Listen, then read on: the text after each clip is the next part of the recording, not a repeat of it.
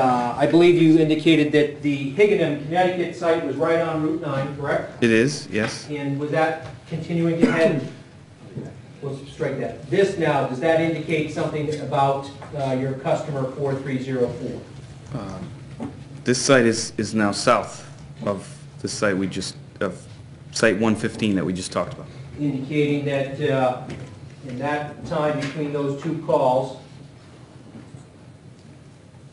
one at 13 minutes past midnight, and now at 28 past midnight on June 18th, the vehicle has turned back in the direction it had been coming. Is that correct? It does look that way, yes.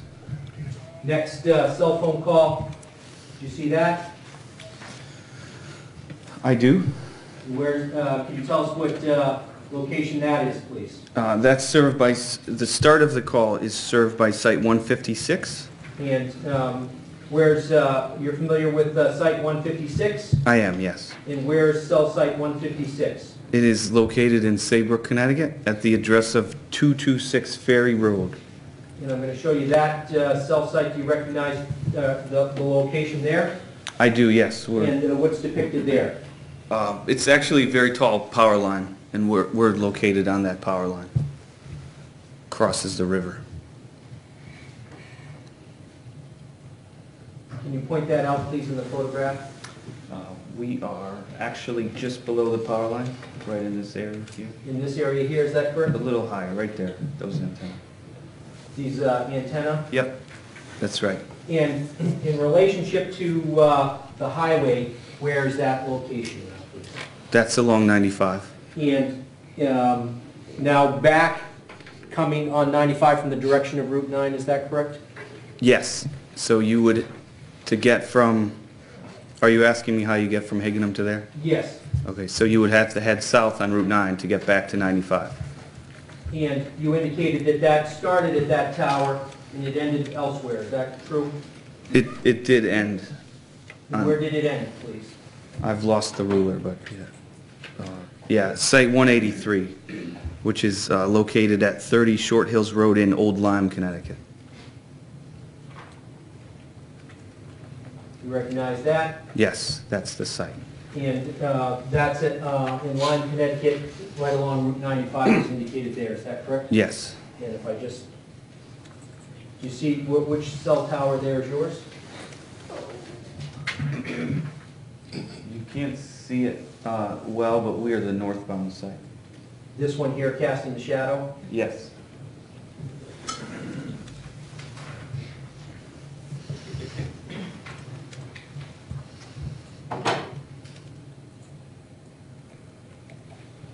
Now, that was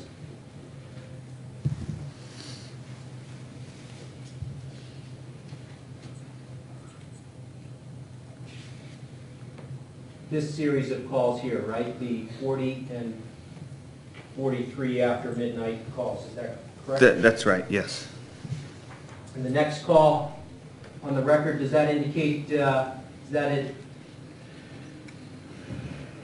inbound call? Yes. And from whom is that call? That's coming in from phone number 860-502-2593.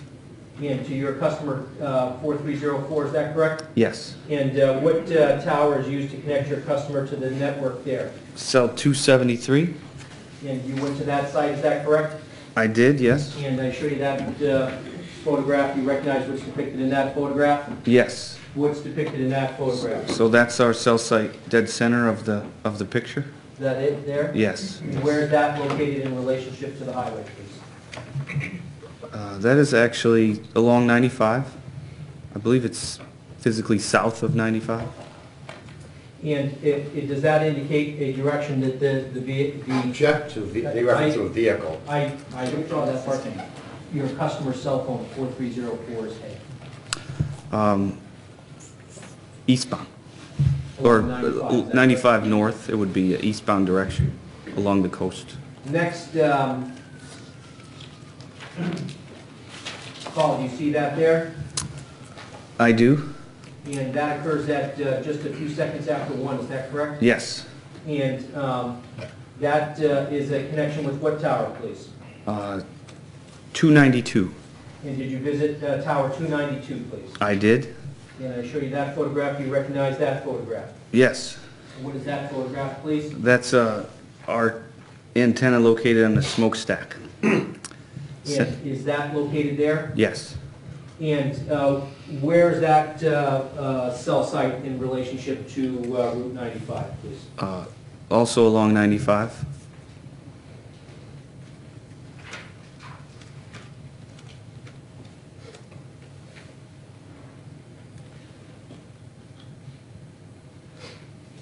And that particular call, that incoming call, correct? Yes. Could you tell us the telephone number that was used to place that particular call? 617-930-1341. Now, the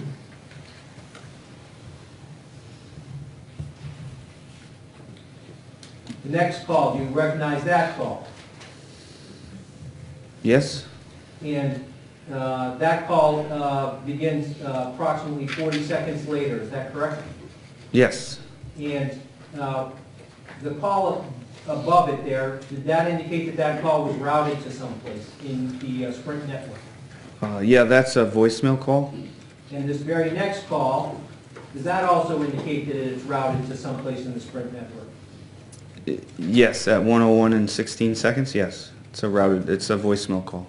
And that comes from the same telephone number, 617-930-1341, correct? Yes. And when that call comes in, what cell tower is used to connect your customer's phone 4304 to the network, please? 292? Same cell site, is that correct? Yes. And this very next call, that's an outgoing call, is that correct? Yes. And your customer's cell phone 4304 calls the number 2593, is that correct? Correct, yes. And at what time does that take place? 101 and 51 seconds. And can you tell us, please, what cell site is used to connect your customer's cell phone to the network, please? Cell site 293. You've been to that location as well, is that correct? I have, yes. And I'm showing you this photograph. You recognize what's depicted in that photograph? Yes. What's depicted in that photograph, please? So this is our site here on the left of the picture. Here, is that correct? Yes. And where's that cell site location in relationship to Route 95, please? It's along 95 to the north of 95. And in relationship to cell site 292, which you were just describing, where is that? 292? The one that was immediately preceding this.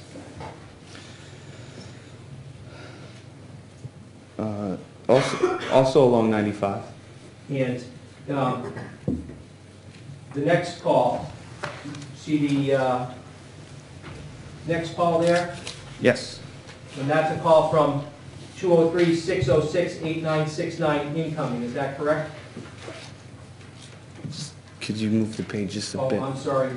The answer The little is screen doesn't show. the answer is yes, but I just want to see it. Just to, Is that correct? that's right. Yes.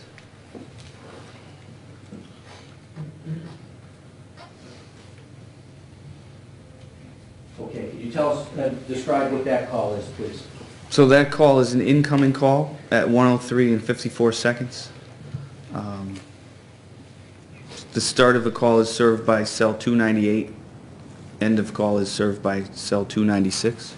And what is the duration of that particular call now at 1:03, beginning at 1:03 in the morning? 241 seconds. And did you go to those two cell locations?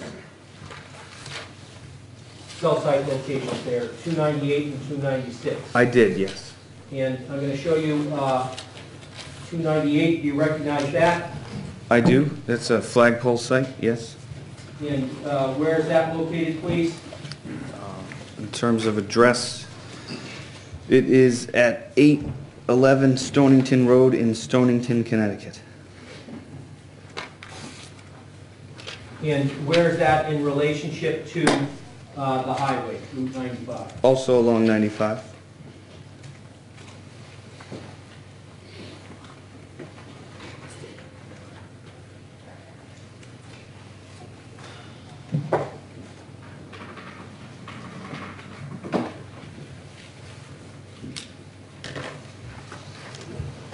And I believe you previously described cell site 296 for us.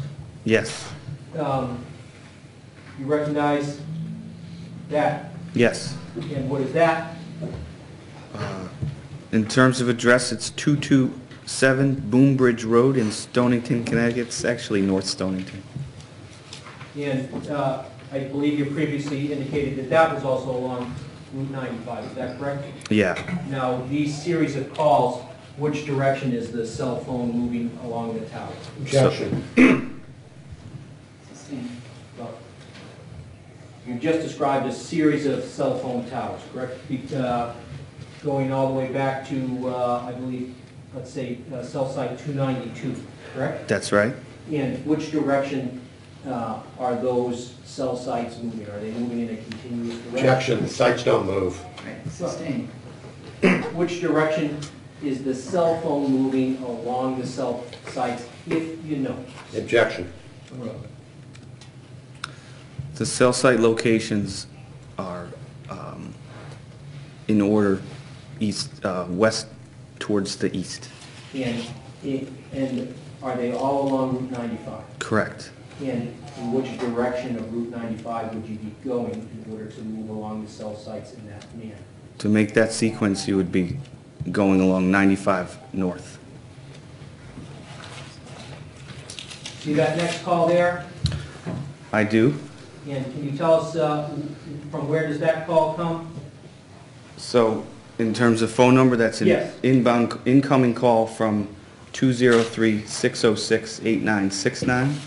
Could I see counsel for a moment?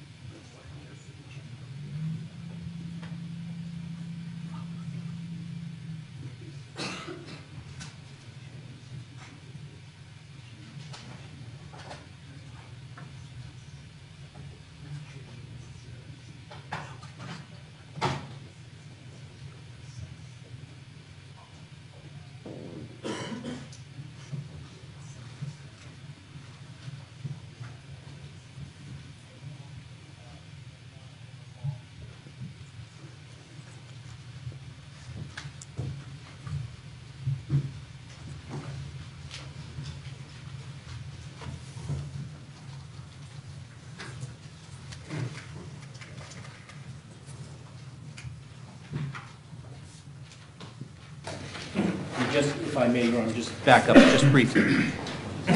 Sir, just generally speaking, I think in regards to my last question, if I may, Your Honor, just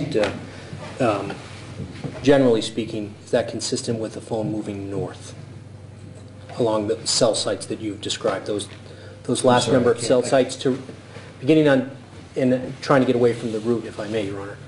Just not with respect to whether it's traveling on Route 95 or not, the movement from the towers that you described from 292 to the last one that you've just described prior to this, is that generally consistent with the phone moving north? West to east. Okay, fair enough.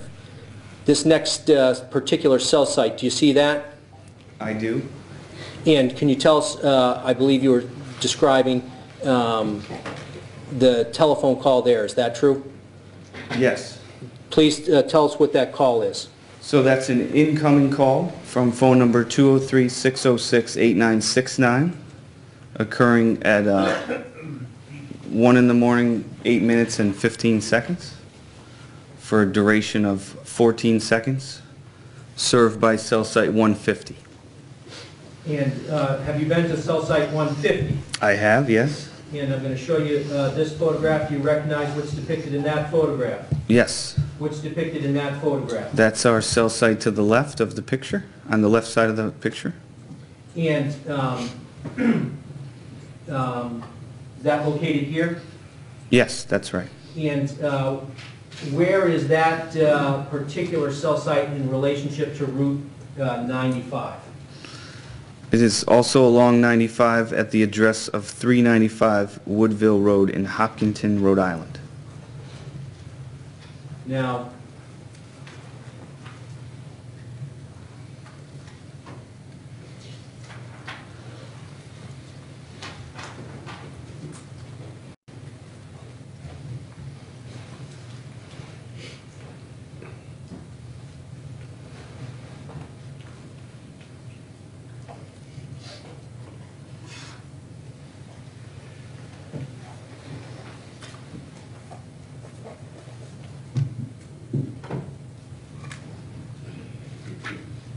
do you see that telephone call there at the top of the next page? I do.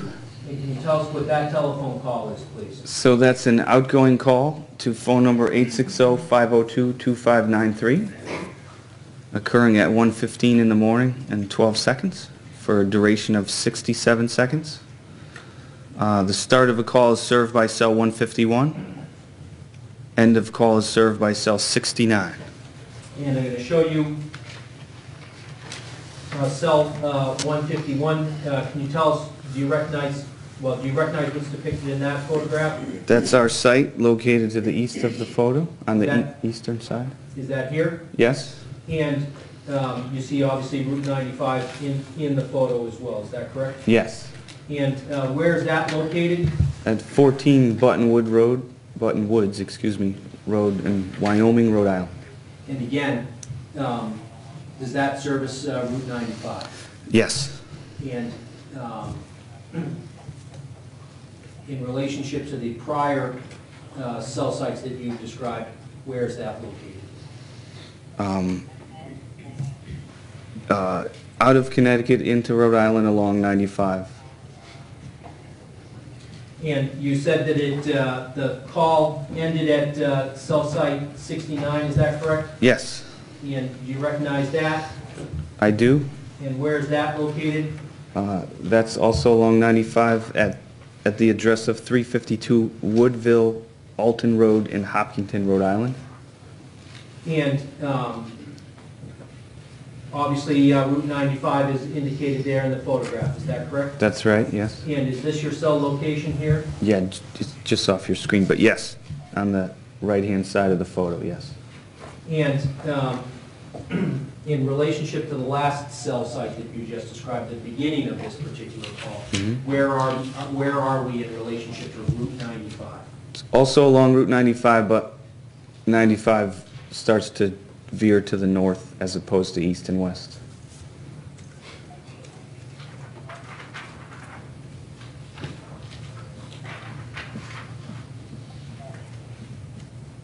So this next call here, do you recognize that? Yes.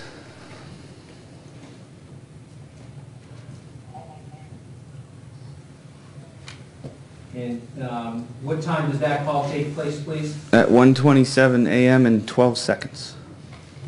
And what's the duration of that call? 25 seconds. And can you tell us what cell site is used to connect that call? That is served by cell site 55. And where is cell site 55 located? That's in Coventry, Rhode Island. And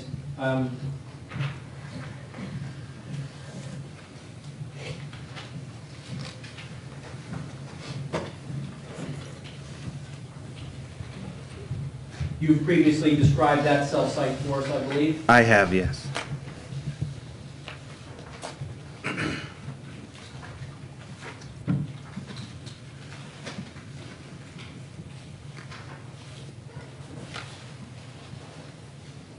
show you this photograph, you recognize that? Yes, And I believe you previously described that that's your cell location, is that correct? it is, yes.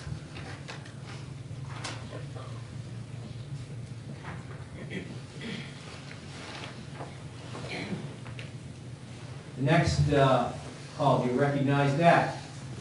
I do. And what time does that call occur? At 1:27 and 58 seconds in the AM. And what cell site is used to connect your customer to the Sprint network in regards to that call? Same site, cell 55. And you see this very next call here. Yes.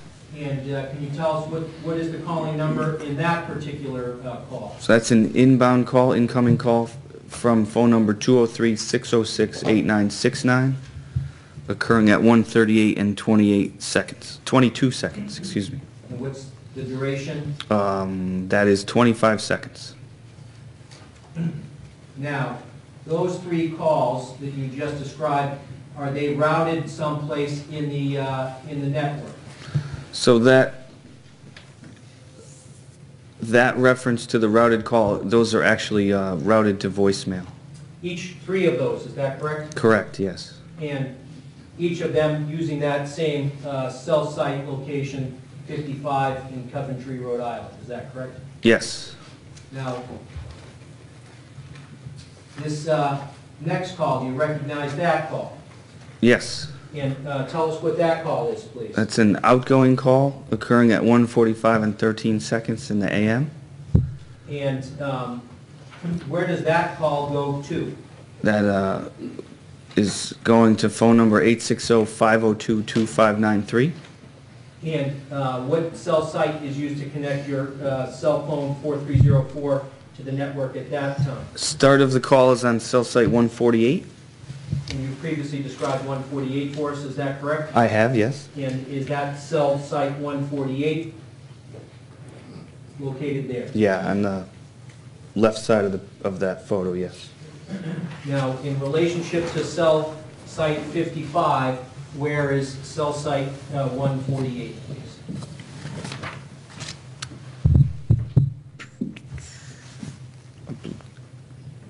Coventry would be south of West Greenwich, I believe. And that call ends at another location, is that correct? Yeah, the end of call is served by cell 147 And where is cell 147 located? at the address of 830 Noose Neck Hill Road in West Greenwich. Rhode Island. Rhode Island, yes, correct. And the next call that is placed to your customer's phone, 4304, from where does that call come? That's an incoming call from phone number 617-930-1341. And where does your customer's cell phone connect to the network during the course of that call? That's cell 276. And I believe you previously described cell number 276 for us, is that correct? I have, yes. Show you that. You recognize that. I do. And what do you recognize that to be? So that's the cell site at address 75 Robert Street in Groton, Connecticut.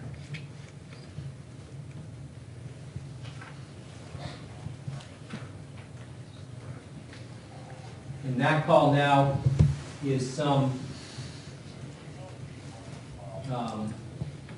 more than half an hour after the call immediately preceding it. Is that correct? Yeah, right about 32 minutes later, yes. At 2:17 in the morning. Correct. When it begins. Yes. And does that call go someplace? That's also a voicemail call? The next call, so that first call is at 2:17:07, correct? Right? The very next call incoming is at 2:18:13 Correct? on June 18th, the morning of June 18th, is that correct? Yes. Does that also come from 617-930-1341? Yes, that's an incoming call, yes. And does that call go someplace? Also routed to voicemail? And is the same cell phone tower, cell site 276 used to connect your customer's phone to the network there? Yes. See that very next call now at 2:19 and 46 seconds. Yes. From where does that call, what telephone number does that call come from? 617-930-1341. And does that call go someplace in your network? Also routed to voicemail, if that's your question. Yes. Yes. And how does your customer's cell phone 4304 connect to the network during the course of that call? Start of call is from cell 276. End of call is from cell 271. Beginning at the Groton, Connecticut site Yeah, 276 is the Groton site, yes. and ending at this, do you recognize this particular cell site? I do, yes. And can you tell us where your cell site is located in that photograph? So cell 271 is located at 41 Manitowoc Hill in Waterford, Connecticut. And is that location there? Yes. And where is that in relationship to Route 95 now, please? That's south of 95, but providing coverage along 95.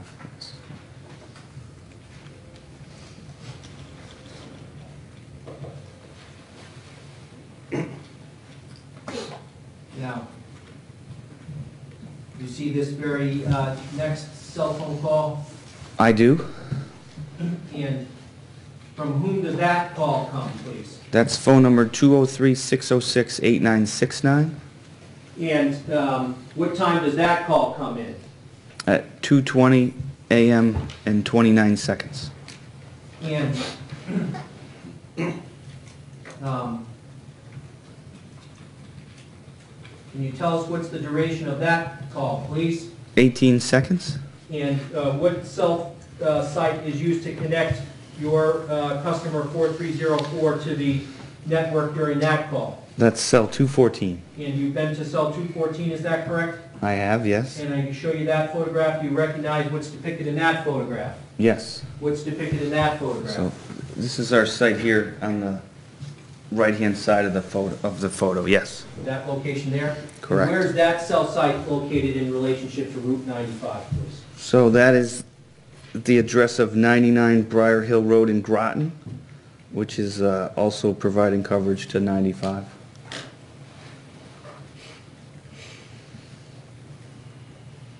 Do you see this next incoming call? I do. And from where, or what's the telephone number that's calling into your customer's number 4304, please? That's phone number 617-930-1341. And what time of the day on June 18th does that telephone call take place, please? 2:20 a.m. and 57 seconds. And what's the duration of that particular telephone call, please? 76 seconds. And can you tell us what tower is used to connect your customer 4304 to the Sprint network during the course of that telephone call? Start of call is cell site 213. And you've been to site 213, is that correct? I have, yes. And do you recognize in that photograph your cell site 213? Yeah, this one's hard to see, but yes, we're located on a small tower, a small stub tower, if you will. On, Right where my finger is now? That's exactly right, yes. And where is that location in relationship to Route 95, please? That's in New London, Connecticut, also serving I-95. And do you see this very next call, or strike that, that call is routed, correct? That incoming call indicates routed, is that correct? Yes.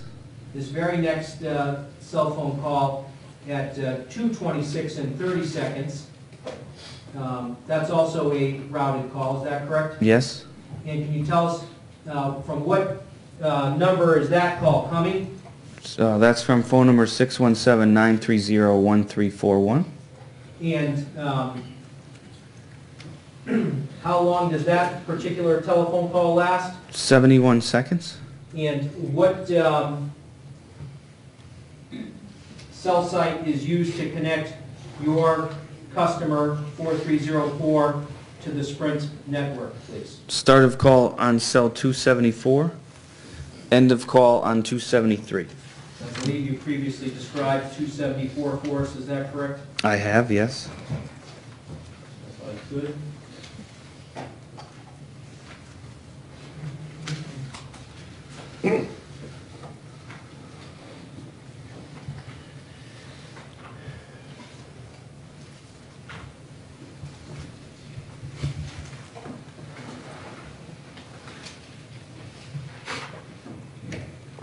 That's this cell tower, is that correct? Yes, in Waterford, Connecticut.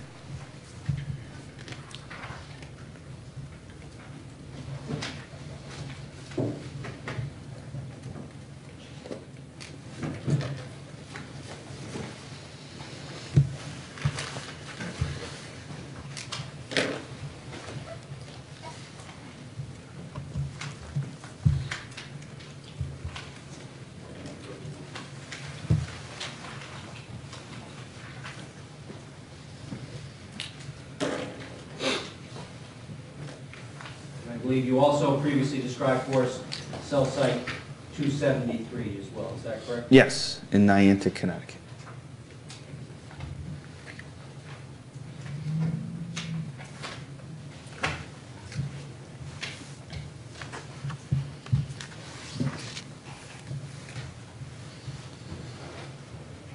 Now, the very next incoming call, do you see that on the record? I do. And could you tell us, please, from where does that call come, cell phone number? That's an incoming call from 203-606-8969. And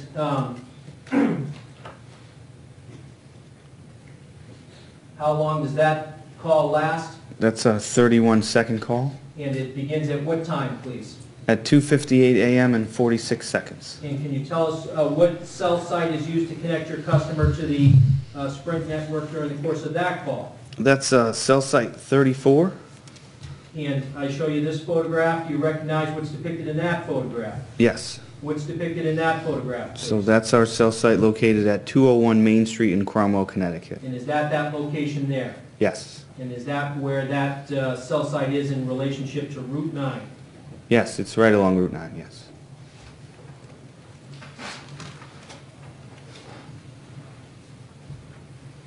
See this next cell phone call, or incoming cell phone call? I do. And can you describe, please, what time does that call come in? At 3:03 a.m. and 11 seconds. And how long does that call last? That's a 46-second call. And can you tell us what tower is used to connect your cell phone customer to the network during the course of that call? That's cell ID 41. And you've been to that site, is that correct? I have, yes. And I show you that photograph. Do you recognize what's depicted in that photograph? Yes, that's our site on the right-hand side of the picture.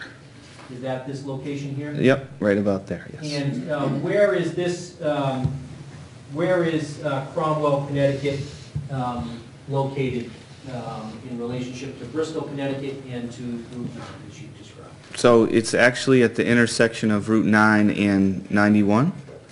It would be east of Bristol.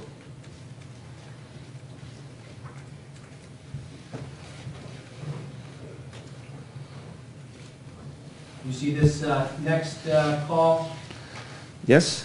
And tell us, please, what time does that, what kind of call is that? That's an outgoing call And at what time does that call go out? at 3:35 a.m. and 23 seconds. And can you tell us what cell site is used to connect your customer to the Sprint network during the course of that call? Cell site 68 And where is cell site 68 located, please? at 225 North Main Street in Bristol, Connecticut. And I show you this photograph. Do you recognize that photograph? I do. And what's depicted in that photograph, please? That's our cell site location. And where is your cell site located in this photograph? Over here, the also a small antenna array on the right-hand side of the photo, yes. Here? That's my right. fingers? Yes.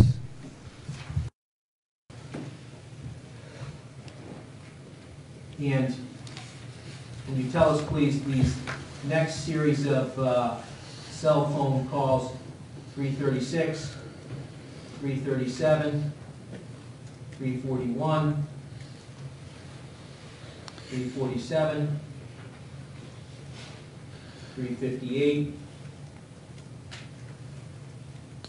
Those are, all outgoing calls, is that correct? yeah, all outgoing calls served by cell 68 in Bristol, Connecticut.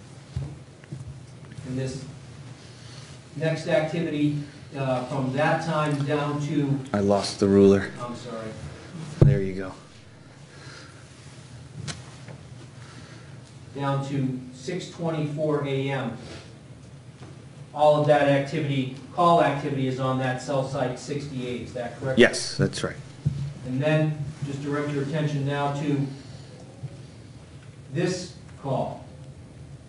You recognize that particular call? I do, yes. And what is that call, please? That's a routed call to voicemail at 7:17 a.m. and 51 seconds.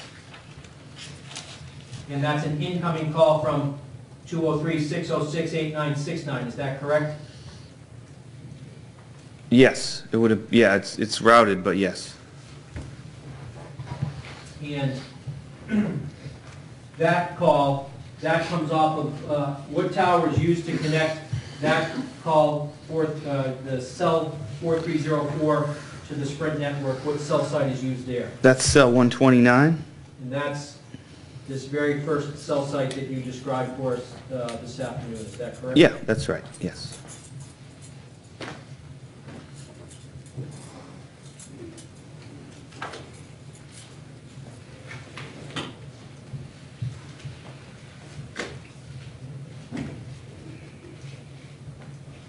And calls here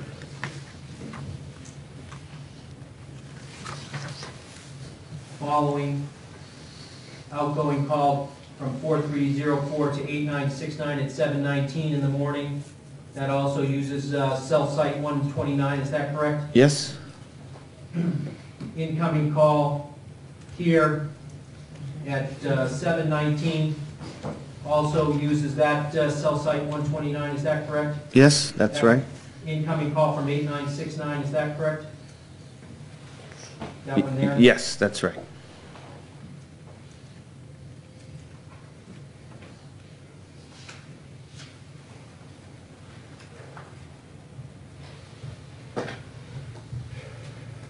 Now, looking at the bottom of the page there, this call that's incoming at 8 o'clock and 50 seconds, do you recognize that? I do, yes. And what cell site is used to connect the 4304 number to the network during that call? So that's cell ID 1. And I show you this photograph. Do you recognize what's depicted in that photograph? Yes, that's our site. And where is the site located in this photograph, please? Top of the white water tank here. Here? That's right, yes. And where is this cell site in relationship to Bristol, Connecticut, the 129 site as you described it? Farmington is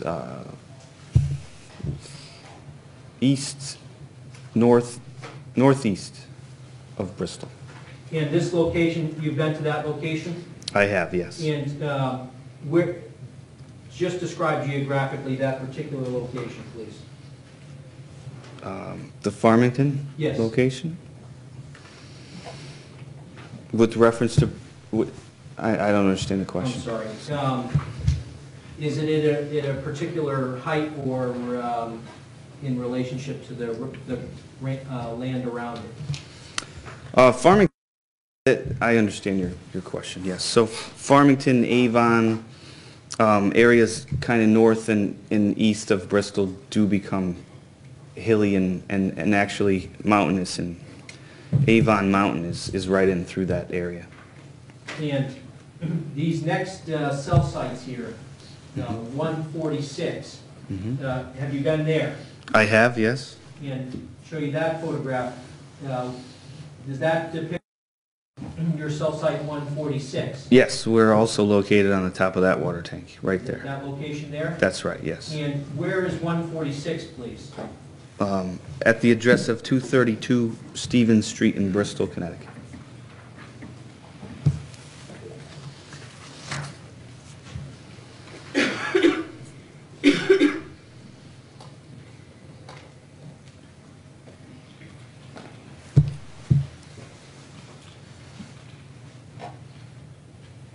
Now, on June 18th, at 8:20, 1 and 56 seconds in the morning, you see that call?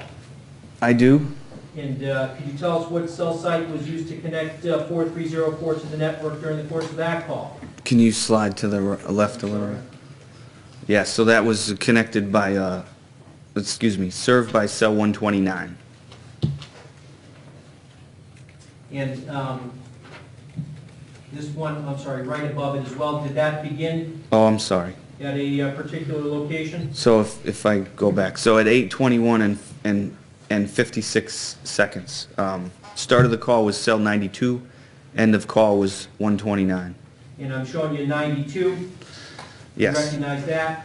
I do, yes. And you've been to that location, is that correct? Yes. And where is that located? That's at 81 Montevideo Road, if I say it right. That's really located on the top of Avon Mountain that I referred to a minute ago.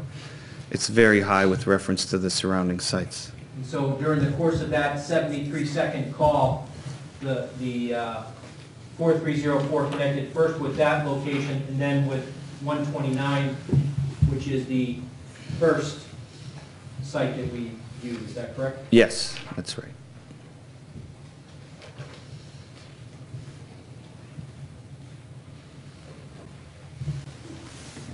And you're down to 9:10 in the morning on June 18th. You recognize that particular call? I do. And can you tell us what cell site was used to connect that particular call to your customer's phone, which is depicted in that photograph? Yes, that's our site to the eastern side of the right-hand side of the photo, excuse me. Right there, is that correct? Yes. And where is that in location, or in relationship to Bristol, Connecticut? So that's at the address of 119 New Britain Avenue in Farmington, so also north and east of Bristol. And distance-wise, what type of distance are we talking about? Ooh, in the neighborhood of 7, I'm going to say 8 miles apart. Now, this next series of calls, do you recognize them? Yes. And those calls use the same cell site until the last cell at the 11:14 a.m. on June 18th call, is that correct? Yeah, end of call is served by 141. Now, the other calls, they begin and end at 171, is that correct? Cell site 171? Oh, yes, that's right. You've been to cell site 171, is that correct? I have, yes. And that's cell site 171 there? It is. And can you point that out, please, and identify where your cell site is located there? Right here, just left of center. Yeah, that's right. Right there? Yes. And where is that located? That's at 277 Huckleberry Hill Road in Avon, Connecticut.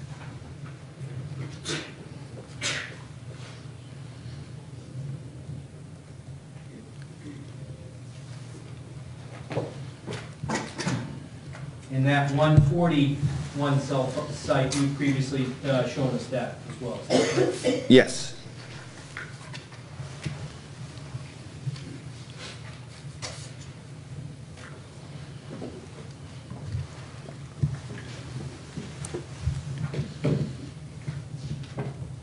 You've previously shown us this cell site 1 in Farmington, Connecticut, is that correct? Cell 1, yes. And you've previously shown us this 146 at Stevens Street in Bristol, Connecticut, correct? Yes, And that 129, that's the very first cell site you described for us. that's right. And 68, as we move down here, Yes. that's also in Bristol, Connecticut, is that correct? 225 North Main Street in Bristol, yes. Now,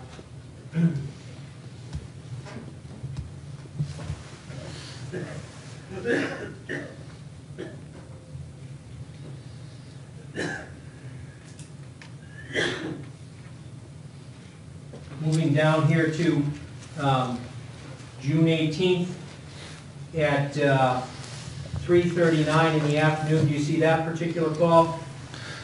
I do. And can you tell us what was the beginning or site that was used to connect your customer during the course of that call? Cell 162? And you've been to cell 162, is that correct? Yes. Show you that photograph. Do you recognize what is depicted in that photograph? Yeah, that's our site on the right-hand side. Right there? Yes. And where is that in relationship to Bristol, Connecticut, please? That is in Plymouth, Connecticut, so it's actually northwest. And about how far away from Bristol approximately? Slightly further. I'll say about 10 miles, maybe 12. And that ends with a cell site 25, is that correct? Yes. And you recognize that? I do. And what's that, please? That's our site pictured on the left-hand side of your photo? That one there, is that correct? Yes. And that's located in Bristol, is that correct? It is, yes.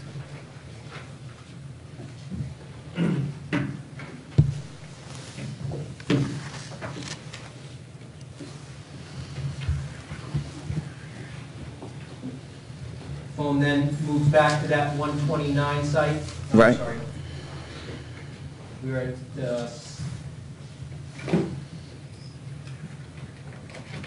yeah, to 129, is that correct? Yes. And in the course of that call also connects with a cell site at identified as number 69, is that correct? Yes, but you'll have to move just to the right, Sorry? to the left. But yes, it is. Show you that photograph, do you recognize that? I do. And what is that? That's our site located at 10 Spark Street in Plainville, Connecticut. And is that your site located there? Yes. And in relationship to Bristol, what type of distance are we talking about?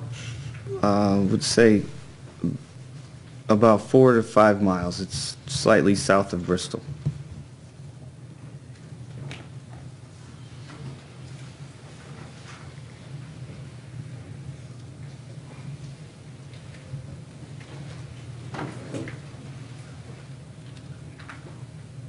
These next series of calls are all at cell sites that you previously described, correct?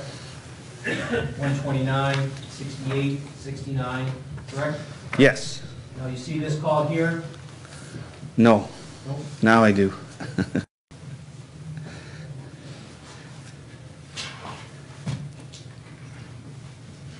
What cell site is used in the course of that call? So that's served by cell 62. And you've been to 62, is that correct? I have, yes. And I show you that photograph, you recognize that? Yes. Where's that located, please? We are on the rooftop to the right-hand side, just right at center of your picture.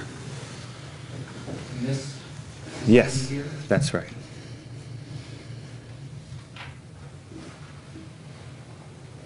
Now, the rest of these are all cell sites that you previously described for us, is that correct? Yes.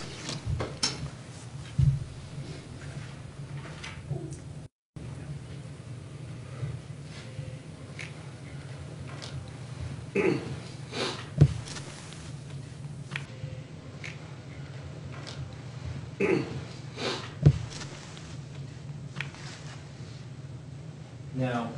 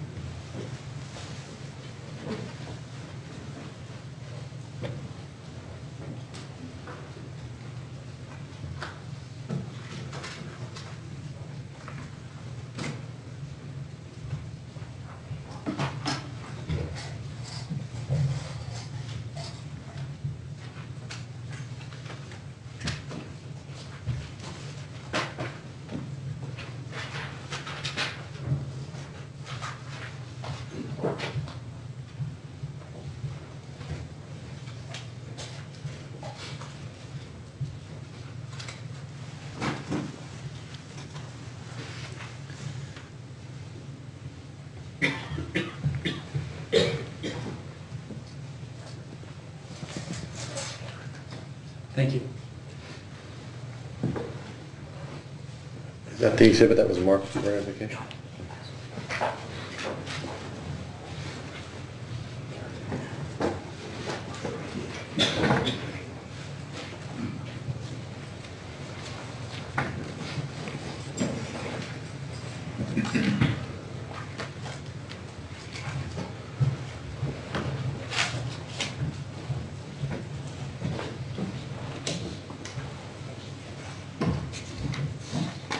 Good afternoon, sir.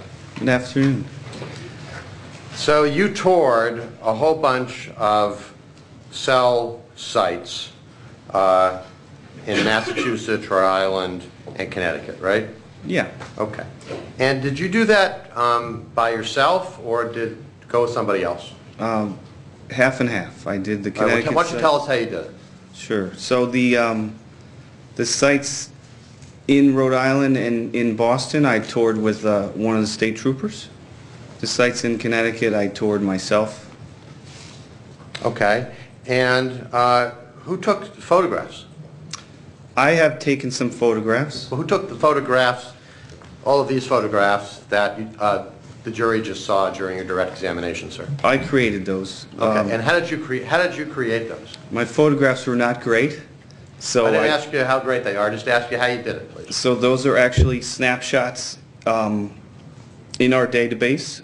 I was able to reference site by site, and then I took a snapshot of the satellite photo, zoomed into that area. All right, so these were not shots that you took while you were visiting the site. Right, yeah, those were not great. They're kind of just, they're in some database somewhere. Correct. All right.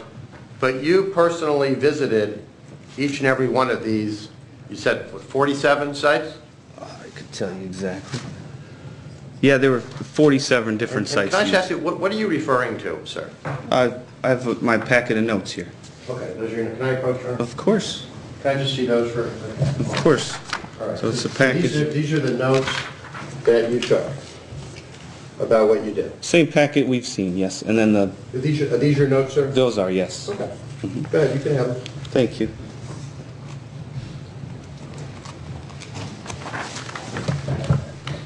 So you toured some of these 47 sites, you said, with the state trooper.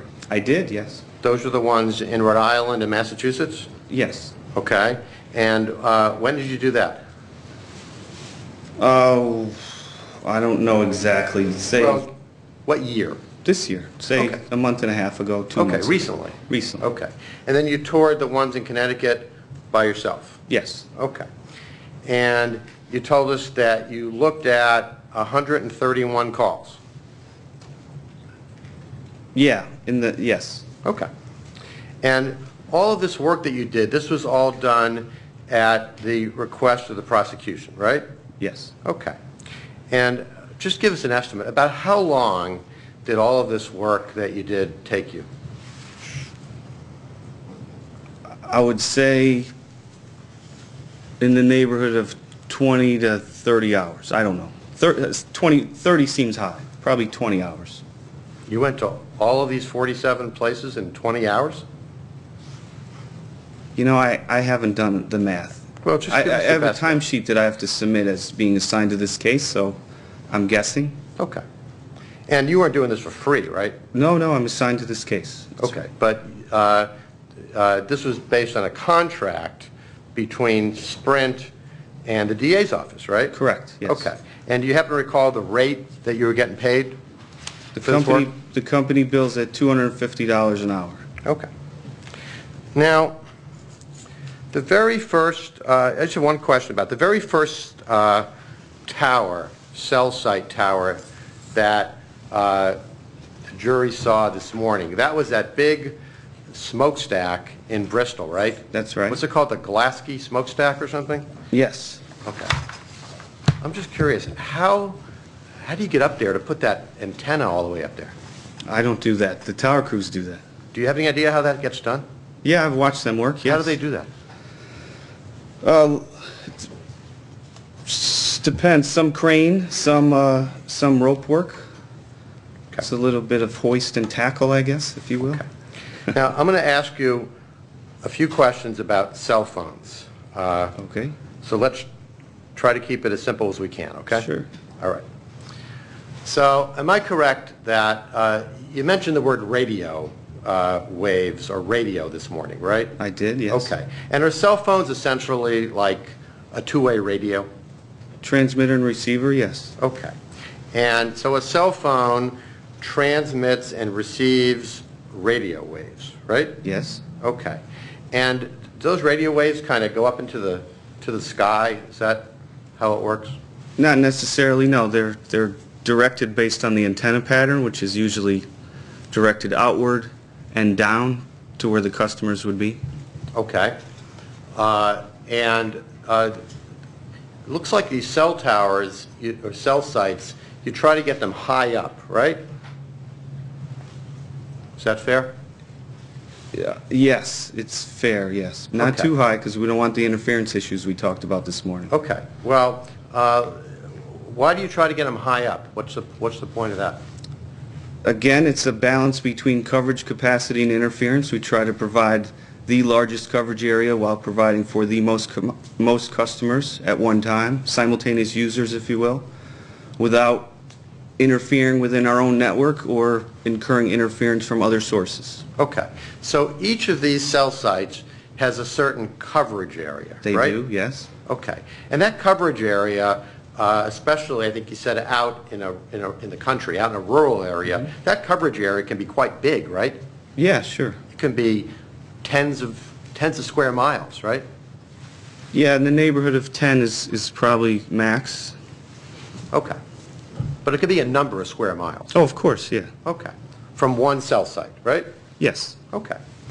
And you just mentioned a minute ago, and you mentioned earlier what you called the interference piece, right? I did, yes. And is that referring to the fact that these radio waves can be interfered with by different kinds of things? Sure. Okay. So these radio waves that are connecting between the cell site and the cell phone, for example, they can be interfered with by buildings, right? Blocked by buildings would be more accurate, but... Okay. Would you say that blocking is a form of interference? No. Okay. Well, tell us what you mean by blocking then. So, your coverage would be limited by a building. It would be shielded or shadowed by a building.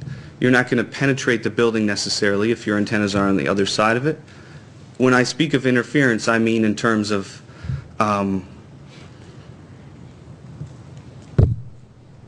pollution, so to speak, an elevated noise floor with reference to your radio. All right, just a second now. You're losing me, so let me try to bring it down. Two different things. Is it fair to say there are two different ways that my cell phone call can get messed up? One of them is by blocking, and a second is interference, and those are two different things? Yes. Okay. So one way my cell phone call can get messed up is blocking, right? Sure. Okay. And blocking can be like a building An or a obstruction. tree or a wall or something that's physically between my cell phone and the antenna, right? Yes, an obstruction. Okay, an obstruction. Okay. And a second way that my cell phone call can get messed up is with interference, right? Correct. Okay. And that can be like from weather, right? Like rain or something like that? Not necessarily, not as commonly as you would think. Okay. Well, tell us what kinds of things can mess up a cell phone call by what you describe as interference. Other radios. I'm sorry? Other radios. Other what? Other radios. Noise generated from other electronics, for Okay, example. like other stuff that's going back and forth somewhere. Yes. Okay. Electronic noise. Is that Yes, All right. absolutely. Okay, electronic noise. And so either because of the blocking or the interference, one way those things can mess up a call is they can, I think you referred to this earlier, they can cause a cell phone call to be dropped, right? Yes. And that means that all of a sudden you're talking and then the call is like dead, right? That's right, yes. Okay. Now,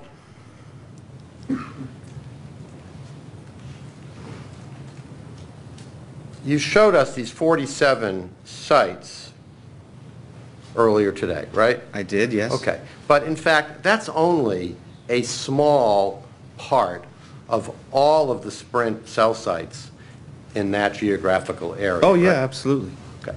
There are hundreds of Sprint cell sites in eastern Massachusetts, Rhode Island, and eastern Connecticut, right? That's right, yes. Okay. Not just 47, right? No, no. All right.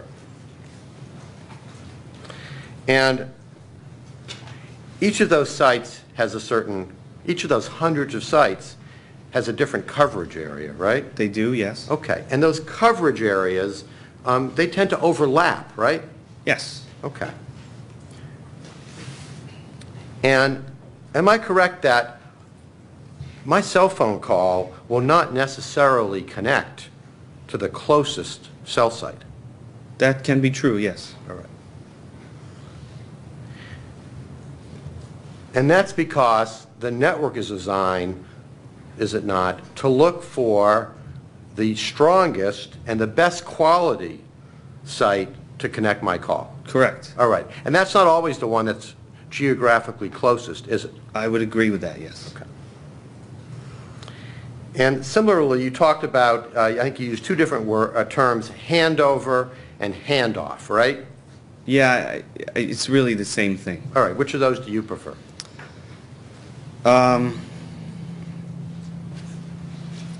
I would probably say hand over more frequently. Handover.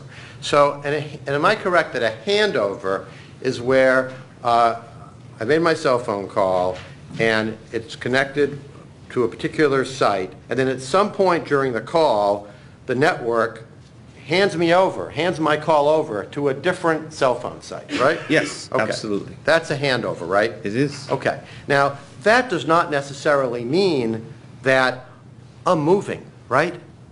No, yeah, you could be in the same position. I could be sitting in the exact same place on my call, and in the middle of that call, for some network reason, the network may decide to switch my call from tower XYZ to tower ABC. Yes, but what we do is try to optimize it so that we don't ping pong, if you remember mentioning Right, you don't that want me to send me back and forth, right? earlier. Absolutely. Okay, so if you yes. switch me, you're probably just going to switch me once? Yeah, there's some care into how quickly or frequently you switch, yes. Okay, but in any event, I can get switched while standing still. Sure. Okay. Or that is, my phone can be standing still. Yes. Right? Okay. More accurately, yes. And that's because a cell phone site that's geographically further away, for example, from the site that my call started at, may have a stronger, clearer signal. Based on the prioritization of the neighbor list, yes. Okay. And the network, and this is all done like automatically by super duper computers, right? Well, we optimize it to work that way, but yes. All right. It's not like some person sitting in some office somewhere who decides to switch my call from one tower to another, right? No, that would be impractical. Yeah, okay, good. Okay. And aside from that the closest geographical tower may not have the strongest, clearest signal, the geographically closest site may be unavailable for a variety of reasons, right? It could be. Okay, so for example, that big list that we saw earlier of all these sites, for a lot of, remember there were a lot of entries that said, I think the column was on air status, Yes, I remember. and in that column there was you remember seeing the word pending a lot? Pending, Yes. pending, pending, pending, okay. So where it says pending, I mean, does that suggest that maybe that, for one reason or another, that site at that time is not available?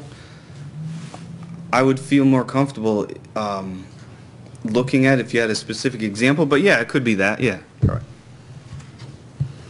Maybe that they're having some work being done on it, for example? Does that ever happen? Yes, but I don't think you'd find it in that log. It wouldn't say it wouldn't say why it's pending in that log. It just says pending, right? Yeah, that's true, yes. All right. But in any event, the geographically closest cell site may be unavailable to service my call for a variety of reasons. Is that fair? Yes. Okay. And now, and if I'm standing like directly under a cell phone site, Okay. you said that the antennas are pointed outward, right? Yeah, the energy is really radiated outward and downward, yes. Okay. So if I'm like right below the site, am I going to connect with that site, or because the antenna's going out and down, it's going to miss me underneath? No, I understand your question, but no, the signal would be strong enough where you would be picked It up. would still get me if I was... Absolutely, yes. Okay, all right. If it was, but it might not be, that might not be the strongest, clearest signal, right? If you're right under the site, that's Yes, the sir. strongest and clearest. Okay. If I'm directly there, that's the one that I'm That's probably the going to one, connect yes. to. Right. If it's available, right? If it's available. Okay. Now, am I correct that with respect to text messages, Verizon does not, I'm sorry, apologize, wrong company. That's okay. Sprint, strike me down. Sprint does not keep any kind of cell site information on text messages, right? I don't know that firsthand, but I would agree with that. Okay. So are you familiar with this concept of gateways that are used for text messages? Yeah, I mean, it's a different server. It's a whole different per system. se than the switch, Okay. yes. So if I send a text message on my Sprint phone, there's not going to be cell site information available which will reflect the site that serviced that text message, because it's not serviced through a cell site, right? Within the call records, if that's correct, right. Okay. And what about voicemails? Do voicemails are cell site is cell site information available for voicemails where there's no actual connection between the parties? I believe those were the routed calls that we looked at. Okay. And with respect to those calls, is cell site information available or not? If you know. I believe they are, but I'd have to have an example up. All right. Well, you're not sure? Is that fair to say? That's fair to say. Okay. I want to be correct. Okay. I want you to be correct, sir. Okay. Now, am I correct that you can't really tell exactly where a cell phone is during any particular time from these records, can you? Based on these records, we talk about coverage area within a cell site. Okay. Let me ask my question again. Coverage area, you've already explained, can encompass a number of square miles, right? Uh-huh. Okay. So if the records reflect that a particular cell site serviced a call, that tells you that that phone was somewhere within that cell site's coverage area, right? Correct, yes. Okay. But other than telling you that that cell phone is somewhere within that cell site's coverage area, which can be a number of miles, you can't tell precisely where that phone is, right? That's right. Okay. Because the records don't tell you where within that coverage area the phone is, right? In these billing records, that's correct, yes. Well, in these billing records, so you're referring to the records that you were asked about by Mr. Bomberg on direct examination, Yes. right? Yes. Okay.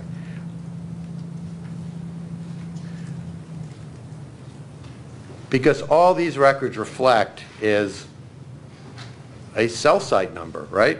Start a call, end a call, cell Right. site served, yes. So it tells you that the phone is somewhere within the coverage area of that cell site. Yes. That's all that it tells you, right? Yes. Okay. Those records don't tell you precisely where within that coverage area that phone is, correct? Yes. And, of course, those records don't tell you who's on that phone, right? They reference a phone number, if that's what you mean. Well, they don't tell you who is using that Oh. particular phone, right? That's correct, yes. Okay. Yes. Now, am I correct that there is a different way to figure out the precise location of a cell phone? It's So called there's- GPS. There's actually two other types of, I guess, call records, if you will. There's two other ways to do it, yes, sure. Okay, why don't you tell us what those two other ways are? So you could, typically through law enforcement, have, I guess, a call trace, or usually when the data is presented, it's referred to as ping data, which is a software application or a scheduled event which would force the phone to register. Measurements would be collected on more than 3 sites, for example, and then a cell phone could be triangulated. So when that information is provided, you would get a similar capture, start of call, location, and also a variance in terms of distance of where that phone was located based on how it reported and its triangulation. Okay, so that particular technique, which would allow you to hone in on the actual location of a phone is called triangulation, right? Correct. That's one type, by the way. Okay, we're going to get to the other one. Okay. Okay. You were not provided any of that kind of information in this case, were you, sir? No, I was not. Okay. Tell us what the method is to hone in precisely on the location of a cell phone. So within the phone itself, there's location-based services, geo services, if you will. When I say GPS, is that, Yep. am I in that same ballpark? Absolutely. Okay, So tell us how that works. If you took a picture, for example, based on the GPS that's in the phone, and you go through your camera roll, as you've seen, a lot of times it'll give you a town, and then if you went into that, and they do that to categorize it, I guess, just to make it easier when you go through your camera roll. But if you went into that actual picture and that photo itself, you would see actual latitude and longitude coordinates in there. So that's one thing. And then most people don't turn their location services off, so the majority of apps that you use would also somehow tie back into your GPS system. So if you physically had the phone and you used, I guess, some method to reference those apps, you could probably get GPS data and you could have real locations of that phone. Okay, and you were not provided any of that kind of data in this case, were you? No, I wasn't. All right. So you testified earlier about lots of calls. Is that fair to say? Yes. Okay. And these were lots of calls that were made to or from the phone number of your customer, phone number 860-845-4304, right? That is correct. And some of those calls were handled by a cell site in Massachusetts, right? Yes. And some of them were handled by a cell site in Rhode Island, right? Yes. And some of them were handled by a cell site in Connecticut, right? Yes. Okay. Sir, all of these hundreds of pages of records tell you absolutely nothing about the content of any of those calls.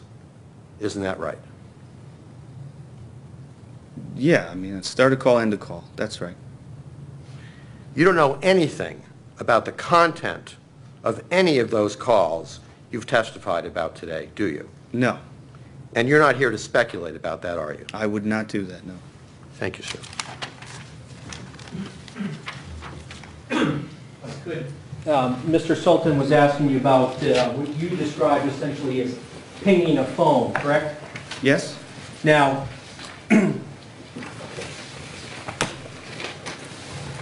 that information that you described about later being able to potentially triangulate the location of the phone, that doesn't happen as the user is using the phone unless somebody has already been authorized previously to ping the phone, correct? Yeah, it's not done by the user of the phone, it's done by a third party.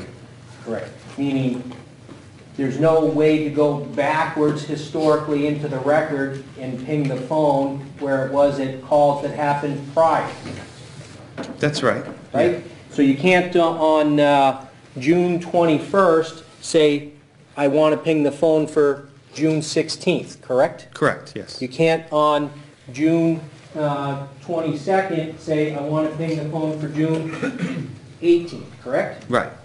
You have to know ahead of time that you want to do it. True? Yes, that's true.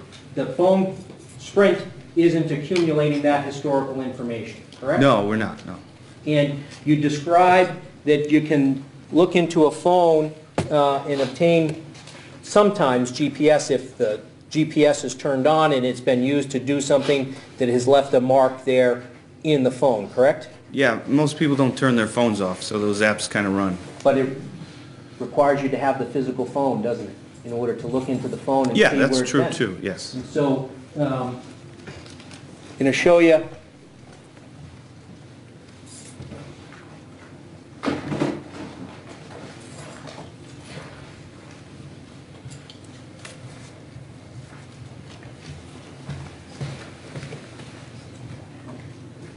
exhibit number 246, the record for 4304, right? Yes? The very last page, 556. You see that? I do. And you see all that activity inbound, inbound, inbound, routed? Right. You see all that? I do.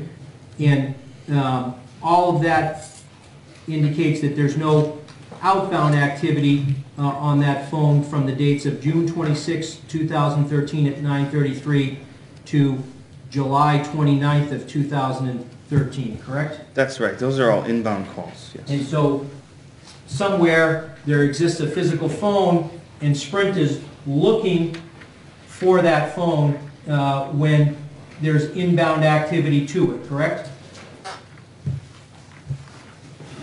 I don't understand the question. Well, 4304 exists as a physical phone at some point in time, correct? Yes. And that record indicates that the 4304 account is still active and there's phone numbers calling it. Oh, yes. Right? Yes.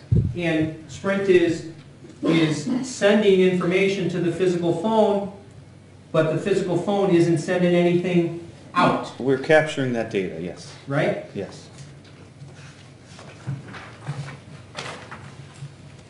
Page 555, routed calls, inbound calls, no outgoing calls, correct? That's correct, And yes. that's from the date of June 23rd, 2013 at 9:59 p.m. through June 26th at 9:22 a.m., correct? Correct. So there's no activity going out from the physical phone anywhere during that period of time, correct? That's true, yes. Show you page 554, you recognize that? I do. Inbound routed inbound, all the way up to, you see that as the last outbound activity? I do, yes. June 20th of 2013 at 10:03 p.m., correct? Correct, yes. And in order to look into 4304 to see if it had a GPS that was turned on and capturing any GPS data, you have to be able to find 4304, correct? The actual physical phone. True? Yeah, that's true, yes.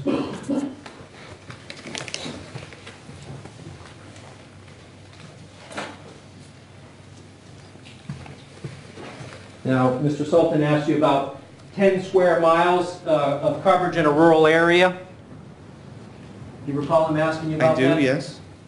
Now, when you previously described drive testing, that essentially could allow you to map out the actual coverage area, not this sort of rural maximum. True?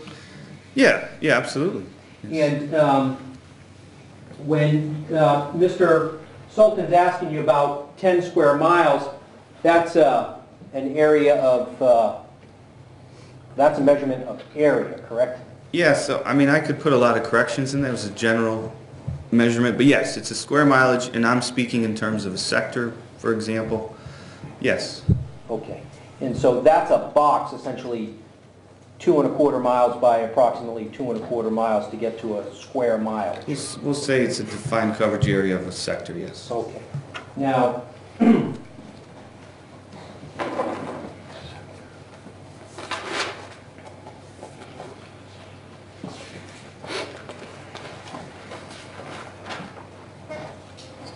you were discussing buildings and how they can shield or block or the radio signal, correct? That's right. Now, it's fair to say you can get a cell phone signal from inside of a building, true? Yeah, absolutely, yeah. Okay, and so when you're talking about it blocking or shadowing versus somebody who's, say, in their house using a phone, in their basement, in their wherever they are, what do you mean by that? So, yeah, thank you. That, again, I was generalizing, but the bottom line is the signal would be weakened by walls, glass, that kind of thing, attenuated, if you will. But in the example of an urban site, I mean, we have many sites blocks away from each other. So what could be shielded by one sector, for example, may be picked up by another a couple of blocks away. But yeah, I mean, buildings would attenuate the signal, block the signal, obstruct the signal. Those things are true. Okay. We can just have nothing further, thank you. Nothing further, Your Honor. You may sit down. Thank you.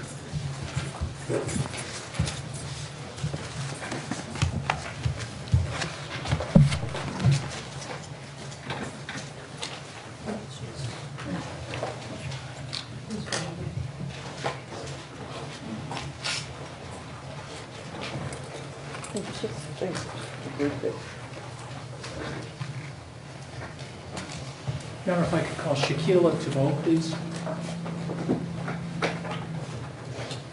John, may we approach for the witness?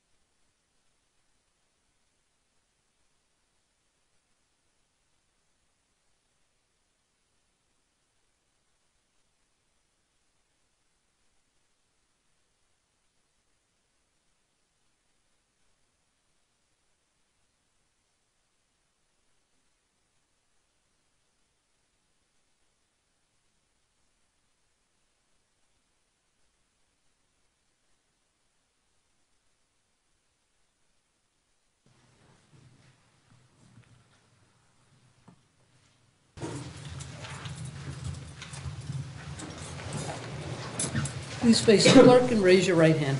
You solemnly swear that your testimony will be the truth, the whole truth, and nothing but the truth, so help you God. Yes. Have a seat now. Yeah, Your Honor.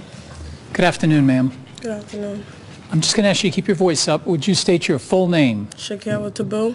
And could you spell your first name SHAQUILLA. and your last name, please? THIBOU. And how old are you? I'm 21. And where do you live? 10 Faiston Street. And how long have you lived there? 21 years. And who do you currently live there with? My mom. And back to June of 2013, who were you living with there at that time? My mom, my brother, my sister, and my niece. And you say your brother, what is his name? Odin Lloyd. And your sister, what is your sister's name? Olivia Taboo. How old, who was the eldest in your family? My brother. And how much older was he than you? 7 years. And how about your sister? She's 6 years older than me. Okay. Now, directing your attention back to Sunday, June 16th of 2013, do you recall on that date seeing your brother? Yes. And when did you see him? Around 11 o'clock at night. And where did you see him? Outside my house. Where were you at around 11 o'clock on June 16th, Sunday, June 16th, 2013? I was sitting on the porch with a friend. And at some point you said you saw your brother Odin? Yes. And where was he? In the yard. And when you say he was in the yard, where is the yard in relation to where you were sitting? To the right. How close is that? A couple of feet. And what was he doing in the yard? He was sitting in a truck, sorry. And when you say he was sitting in a truck, what kind of truck was that? A Suburban. Do you recall what color it was? Yes, black. And where exactly was the Suburban?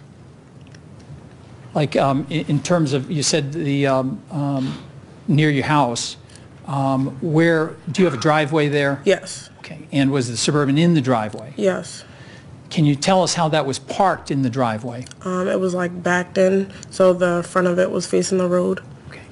And when you said you saw your brother, how long did you see him around the Suburban or in the Suburban? The whole time I was outside. Well, for maybe an hour or two while I was on the porch at least. Okay. Now at some point, did you have another friend who had come by to visit? Yes. Was that a male friend of yours? Yes. And how did he come by to visit? He came in his car. And when he came by his car, can you just describe Faiston Street? Is that one-way or two-way? It's a one-way. And how does the road travel? Like from what direction? Which way does it go one way? To the right. And when you say to the right, how would you be oriented that the travel would be going to the right? You know, that was a poor question. If you're standing in front of your home, 10 Faiston Street, and you're looking at the house, from which direction does the one-way go? If I'm looking towards the house, it's going to the left. Okay. Now, when you said at some point in time, a male friend of yours had come by in a car, Yes. and did he park somewhere on the street? Yes. Where did he park? Diagonal to my house. And when you say diagonal to your house, at the time he pulled up and parked, were you still sitting on the steps? Yes. And when you say diagonal, which way, left or right? It would be to the left. Okay. And as a result of your friend parking diagonally to the left across the street, what did you do? I got up and I got in the car. Okay. And how long would you say you visited with your male friend in the car? A few hours. Okay. And during this time, did you still see your brother Odin at any time? Yes. And what could you see him doing? He got out the car, and then he got back in the car, and then he left. And when you say he left, at some point in time, did you actually see him leave in the car? Yes. And do you know approximately how long he was gone for? Maybe an hour. And after an hour, did you see him return? Yes. When he returned, did he return in the car? Yes. And what did he do when he returned in the black Suburban? He sat in the car for a few more minutes, and then he got out. Okay, when you say he sat in the car, at some point did he park it? Yes. And where did he park it? In the same place in the driveway. And was that face in or face out? Face out. Okay. Now, during this time, how far would you say you were from where he was, either in the car or the front of your home? Still a couple of feet.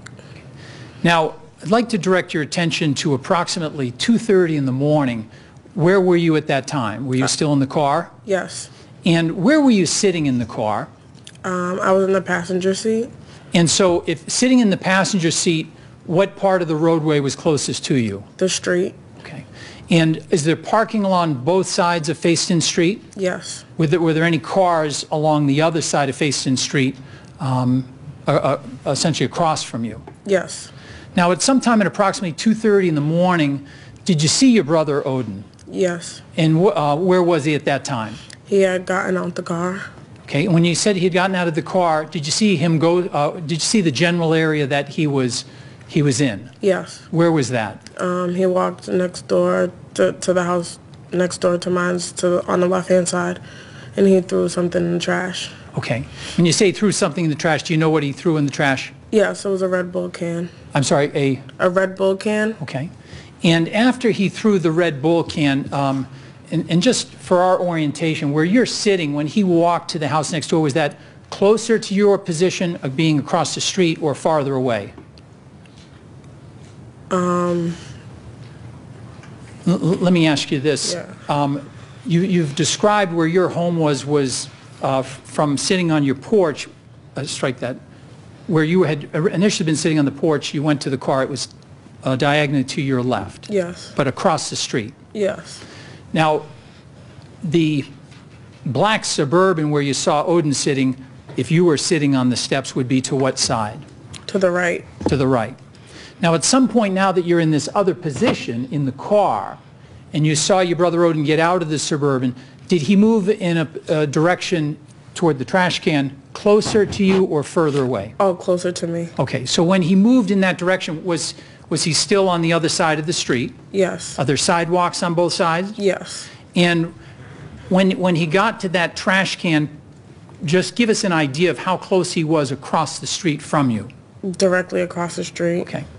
And do you recall how he was dressed that evening? Yes. And how was he dressed? He had on jeans, a sweatshirt, a hat, and a button-up shirt. Okay. And after you saw him take this Red Bull can and put it in the trash can, what did you see him do? He stood there for a second, and then he walked back towards the driveway. Okay. And within, again, at approximately 2:30, within a few minutes of seeing him discard this can in the trash, did you see any traffic on the street? Yes. Okay. And from what direction did any traffic come? It was coming, it's a one-way, so it was coming the only way it could. Okay. So from your position, sitting in the passenger seat, that was the front passenger seat of your friend's car, Yes. would it, from what direction would it have approached you? From behind. Okay. Now, at some point, as this, did a car come by? Yes. And just tell us what you saw of that car. The car stopped in front of the driveway. And approximately how far was it when you said it stopped from where you were sitting? A few feet. It was right in front, directly in front of the driveway. Okay. And when it went by, how close was the car when it passed your position in the front passenger seat? Maybe about a foot. Okay. And just describe the car that passed you and then stopped. It was silver, what looked to me like maybe a Nissan Maxima, something of that sort. Okay. And are you familiar with the Nissan Altima? Yes. Just with regard to its similarities, is it similar or dissimilar to an Altima? It's similar. Okay. Now, what happened when the car, well, as this car went by, did you notice any damage to any part of that car? No.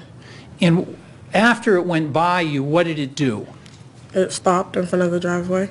And when you say it stopped in front of the driveway, whose driveway was that? My driveway. And when it stopped in front of your driveway, could you see your brother Odin at that time? Yes. And what did you see him, or where was he when the car stopped? He was closing the driveway gate. Okay. And did you see him go somewhere after he closed the driveway gate? Yes, he went to get in the car. Okay. Would you describe how you saw your brother, what did you see him do as he approached that car? He walked towards the car and he attempted to get into the passenger seat, When you say the passenger seat, which passenger seat? the front passenger seat. And did you see when he went to that location him do something? Yes. What did he do? He stopped as if there was a reason why he couldn't get into the passenger seat. And so after you saw him in that position, did you see him go somewhere else? Yes, he got into the back passenger seat. And when he got in the back passenger seat, did you see a door open? Yes, Do you know who opened it? he did. And when he opened it, did you see anything about the inside of the car? Yes, the light came on, of course, and there was a shadow in the back driver's passenger seat. Okay. When you say there was a shadow, just describe the shadow that you could see in the back seat. Just would look to be like hair ahead. Okay. Did you see how many people were in the car just before your brother was getting into the car? No, Okay. The shadow that you described, what part of the car was that? in the back driver's seat. Okay. And do you know, were you able to see a driver? No, Okay. As a result of, at that time, did your brother get in the car? yes, And after he got in the car, how long was that car stopped out in front of your home? maybe about a minute. Now, after about a minute, did you see where the car went? Yes, Where'd it go? it drove straight. And what happened as it drove straight, if you remember? Just drove straight. I went back to my conversation. Okay. Now, when it went straight, just how far down is your home from the next intersection? It's the fourth house down. Okay. And so what happens if you go 4 houses down? What do you run into? Blue Hill Ave. And Blue Hill Ave, is that one way or two way? It's a two-way. Can you go right, right or left at that location? Yes, Now, if you go right, you'd be on Blue Hill Ave. yes. What is located right on that corner on the right? A gas station. And if you go a block to the next time that you can take a right turn, are you familiar with that area? Yes, What street is that? Quincy Street. And then if you go down, if you travel down Quincy, can you ultimately then take a right and get back onto Fayston Street? Yes, And what is the name of that street? Perth Street. Okay, so does that essentially comprise a city block? Yes, Okay. In this area, Fayston Street, is that a residential, essentially homes or apartment houses? yes, Do you know where number 9 Fayston Street is? yes. And where is that in relation to 10 Fayston, your home? Diagonally to the right. Now, after, do you know your neighbors in 9 Fayston? Yes, After you saw your brother get into this car and the car drive away, how long did you stay outside with your friend, sitting in the car? maybe another 20, 30 minutes. Okay. And after 20, 30 minutes, what did you do? I went in the house. And when you say you went into the house, did you do something when you went back into your home? Yes, While you were in the car, let me ask you this. Did you have a cell phone at the time? yes, And did you have your cell phone on you when you were sitting out in the car? yes, Did anything happen to your phone when you were out in the car? yes. What was that? My phone died. So at some point after your brother's now left and 20, 30 minutes later, you returned to your home, do you do something with regard to your cell phone? Yes, And what is that? I plugged it in to charge. And when you plugged it in to charge, just describe how you charge your phone. I'm always on my phone. It's usually, the charger's always plugged in, so I just plug the part to go into the phone. Okay. And when your phone died and you plugged it back in, did it take some number of minutes to charge? Maybe about a minute or two. I'm sorry. Maybe about a minute or two. Okay. And after a minute or two, did something happen to your phone? Yes, And what was that? it vibrated. And did that mean something to you? Yes, And as a result of it vibrating, did you then go over and look at your phone? yes, And when you looked at the phone, were you able to determine that you had received 2 text messages? yes. And who are those text messages from? My brother.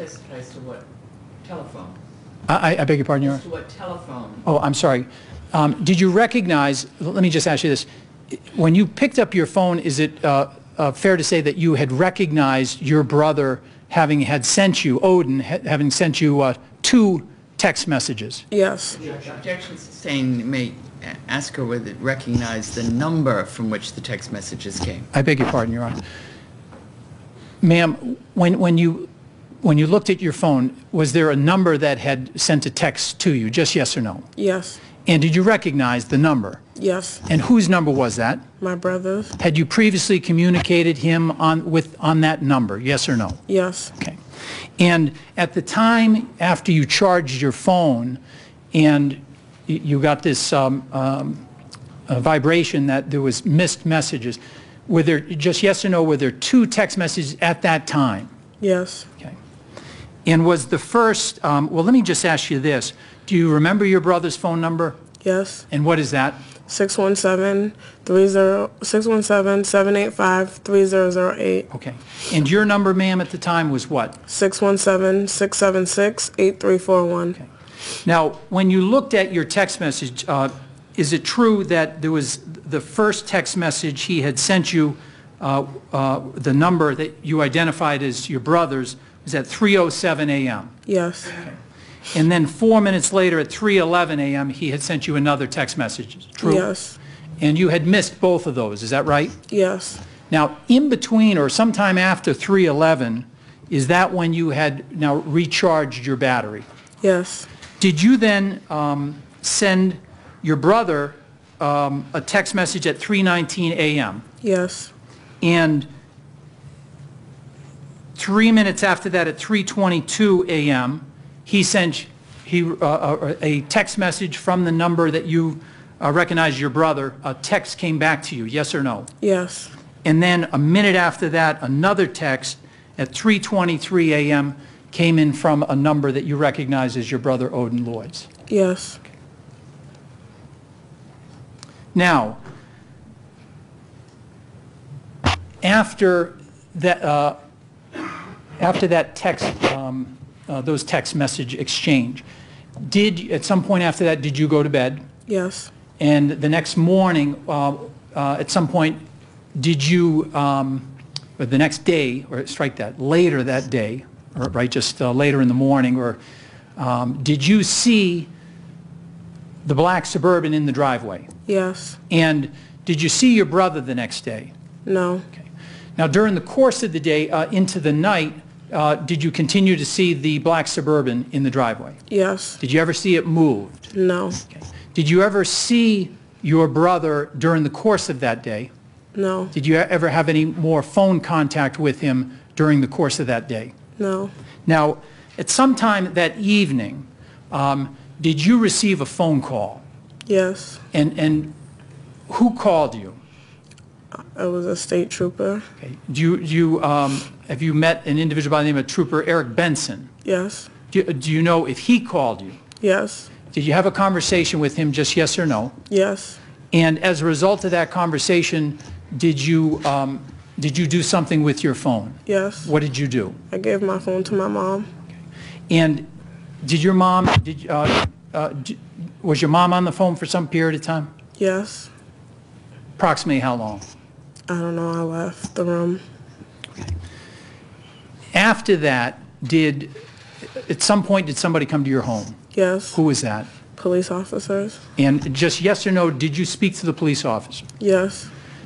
When you spoke to them, did you do something with your phone? Just did you show somebody your phone? Yes. Now, did you, after that occasion, after the police had arrived at your home, did you learn your brother Odin was dead? Yes. And after that time, had you ever met an individual by the name of Aaron Hernandez? No. Did you ever see him or have any contact with him at your home or otherwise, phone, letter, after you learned about the death of your brother? No.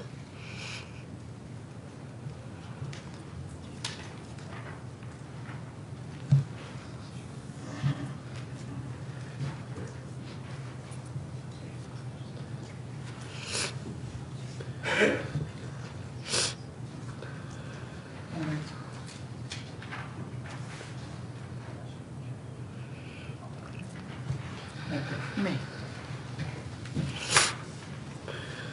Yeah, I'm just going to show you this. Recognize this diagram? Yes. Okay, what do you recognize this to be? Map of around my house.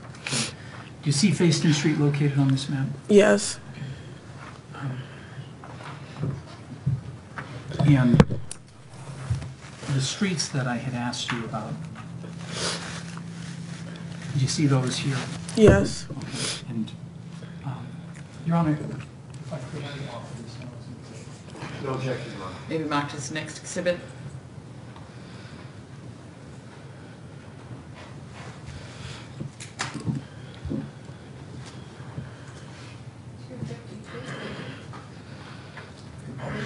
Me.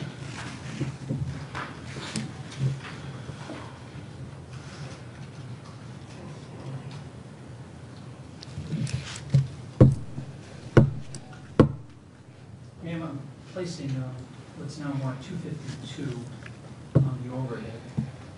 Can you see that all right? Yes. I'm just going to direct. Does that help you at all? That's fine. Okay.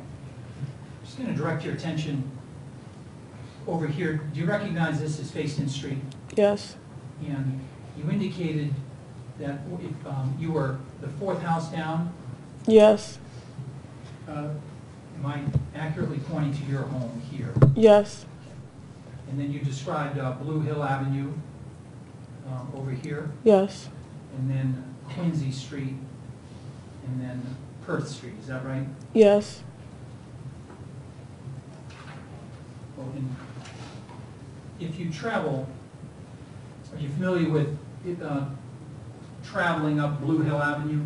Yes. Now, if you travel up Blue Hill Avenue over here, if you come down Facein and travel up Blue Hill Avenue, where do you go? Where will that take you? I'm sorry, let me ask you this. Are you familiar with the Boston Medical Center? Yes. If you go up Blue Hill Avenue in that direction, do you travel towards that or away from that area? Towards it.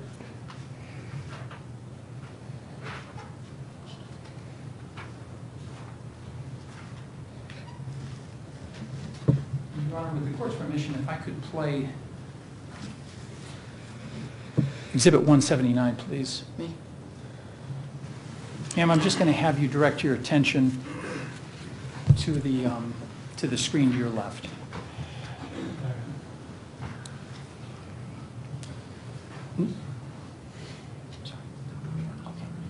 Ma'am, do you recognize this scene? Yes. And what do you recognize it to be?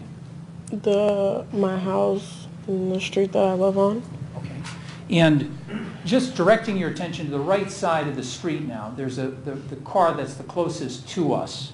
Do you see that car there? Yes. And then do you see a car behind it? Yes.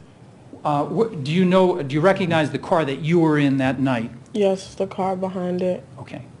And as you've indicated, do you see a van on Yes. the other side of the street? And where is that in relation to your home? Directly in front of it. And the driveway that you described your brother Odin having parked the Suburban, is that in front of the van or behind it? It's in front of it. Okay. Again, if we could play this, please.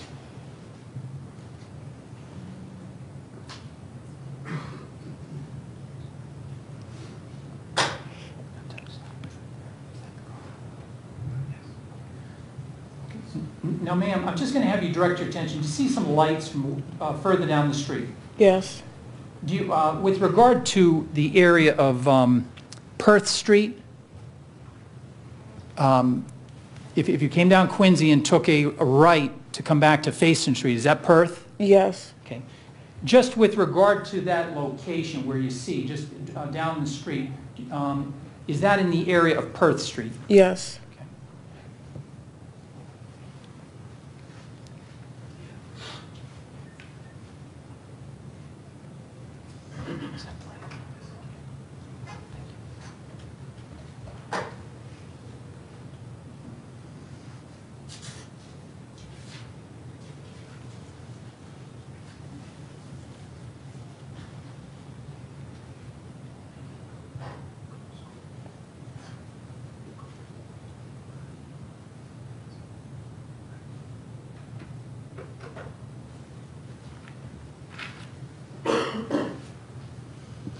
And we just hold.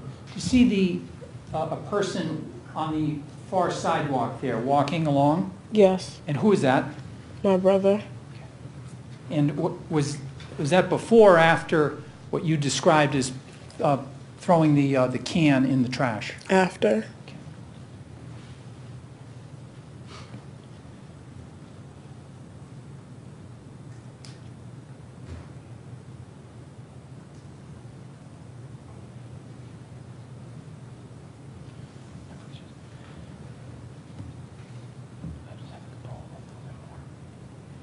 Now, this vehicle that is in the center of the street now, do you recognize that vehicle? Yes, And how do you, or what vehicle was that? the car that my brother left in. Okay. And now you indicated in your testimony that you saw your brother walk toward the front passenger seat. Is that true? Yes, Is that shown in this video? yes,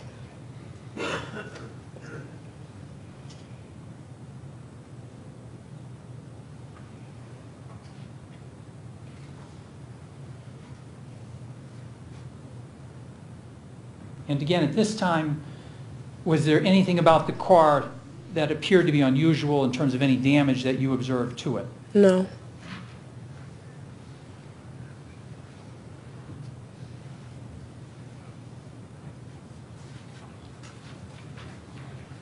Okay.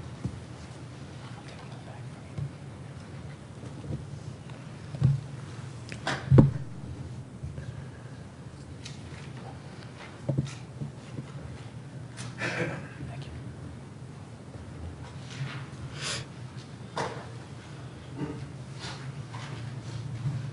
Thank you very much. No further questions. Could I see counsel for a moment?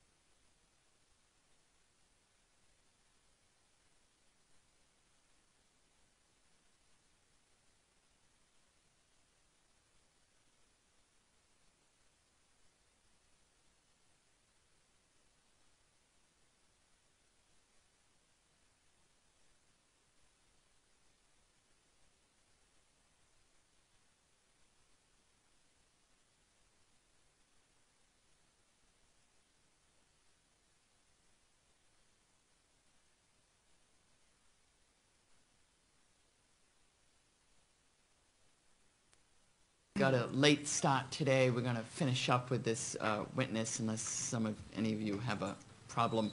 I don't believe it's, from what counsel told me, I don't think we're going to go more than an additional 15 or 20 minutes. Thank you. You may proceed.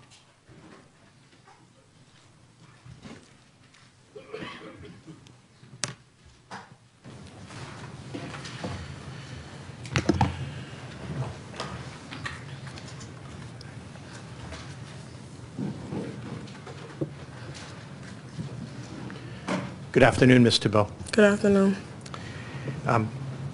I believe you testified on direct examination that you were on the porch of your home on Fayston Street around 11 o'clock that Sunday night. Is that correct? Yes, And we're talking about Sunday night, June 16th. yes, And you mentioned on direct examination that you were on the porch with a friend. Is that yes, right? And then later, I think when Mr. McCauley asked some questions, mentioned that another friend came and pulled up in a car across the street. Is that right? yes, Those weren't the same friends, were they? no, The friend who pulled up in the car was your boyfriend at the time, Drew. Is that correct? yes, And you mentioned that you spent some time out there with Drew in his car. Is that right? yes, And am I correct, Mr. Bowen, that you were out across the street from your house between the hours of 1 and 3 o'clock in the morning that Monday, June 17th? Yes. And it was from that position that you viewed what you described on direct, for example, the car coming and your brother getting in the car. Yes. Now, the video you just saw, I believe it was Exhibit 179, did that accurately depict what you saw from the vantage point of that car? Yes. That video we saw was taken from the front. That wasn't your view, was it? No. Your view was from behind in the car you pointed out against the curb. Is that right? Yes. But the video, as far as depicting your brother walking to the car and getting in the car and the car leaving, that is consistent with what you saw that night. Yes.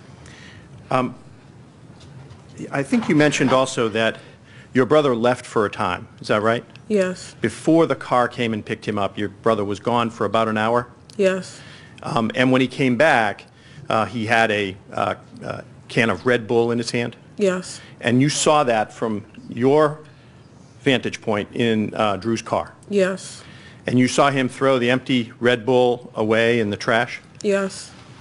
And then shortly thereafter, he was picked up by the car we saw on the screen. Yes. Now, Mr. McCauley asked you, and I wanted to ask you a little bit about the black Suburban that was in the driveway. You saw your brother drive that Suburban that night and in the early morning hours of Monday. The photograph you took with your phone of your brother driving the black Suburban? Yes. And that was earlier that same weekend in June? Yes. And does that fairly and accurately depict what you observed when you took the photograph? Yes. Your Honor, at offer, please. No objection. And marked as the next exhibit.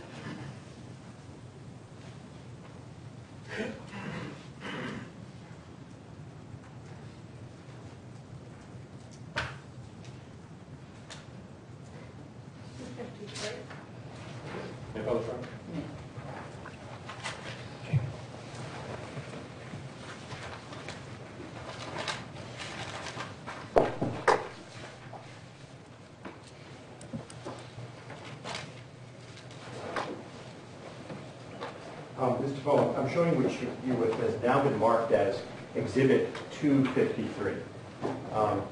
And is that the photograph you took of your brother driving the Suburban? Yes.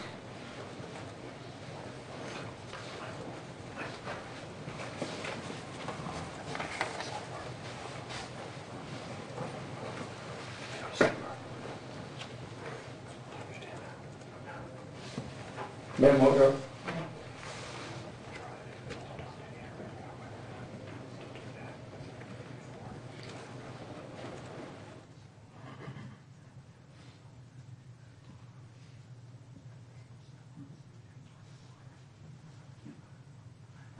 You got a memory approach?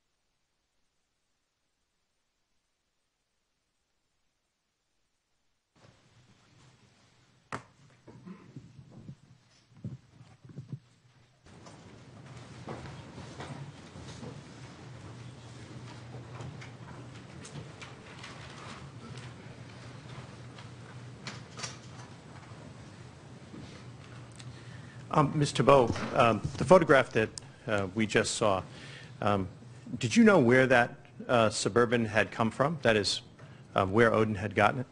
Yes. If you, objection is sustained, unless you physically saw him receiving it. No. Okay. I have nothing further at this time, Your Honor. Thank you. We will then suspend at this time, continue tomorrow morning. Please continue to avoid anything about this case or Mr. Hernandez in a newspaper or television or radio or a magazine or any social media. Please continue to avoid speaking or emailing or texting or otherwise communicating in any fashion with anyone at all, including each other, about this case or Mr. Hernandez or anything you think could be relevant to the case. If anyone tries to talk to you, please end it immediately, and please do not do any research about the case, Mr. Hernandez, or anything you think could be relevant to the case. Have a good evening. We'll see you tomorrow morning.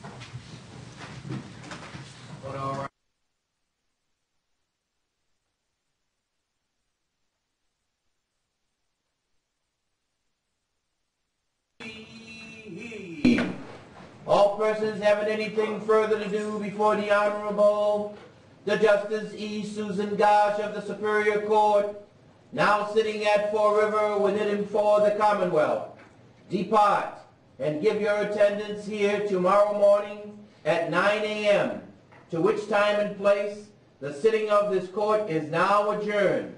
God save the Commonwealth of Massachusetts.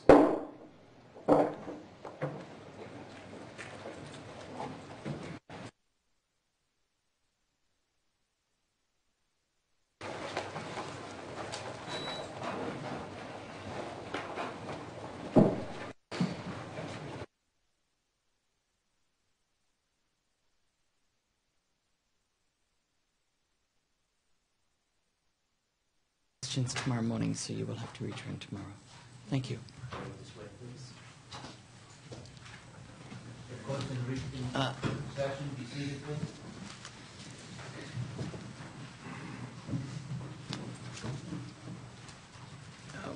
Which one of you is arguing the motion on to preclude admission or display of a Glock 45?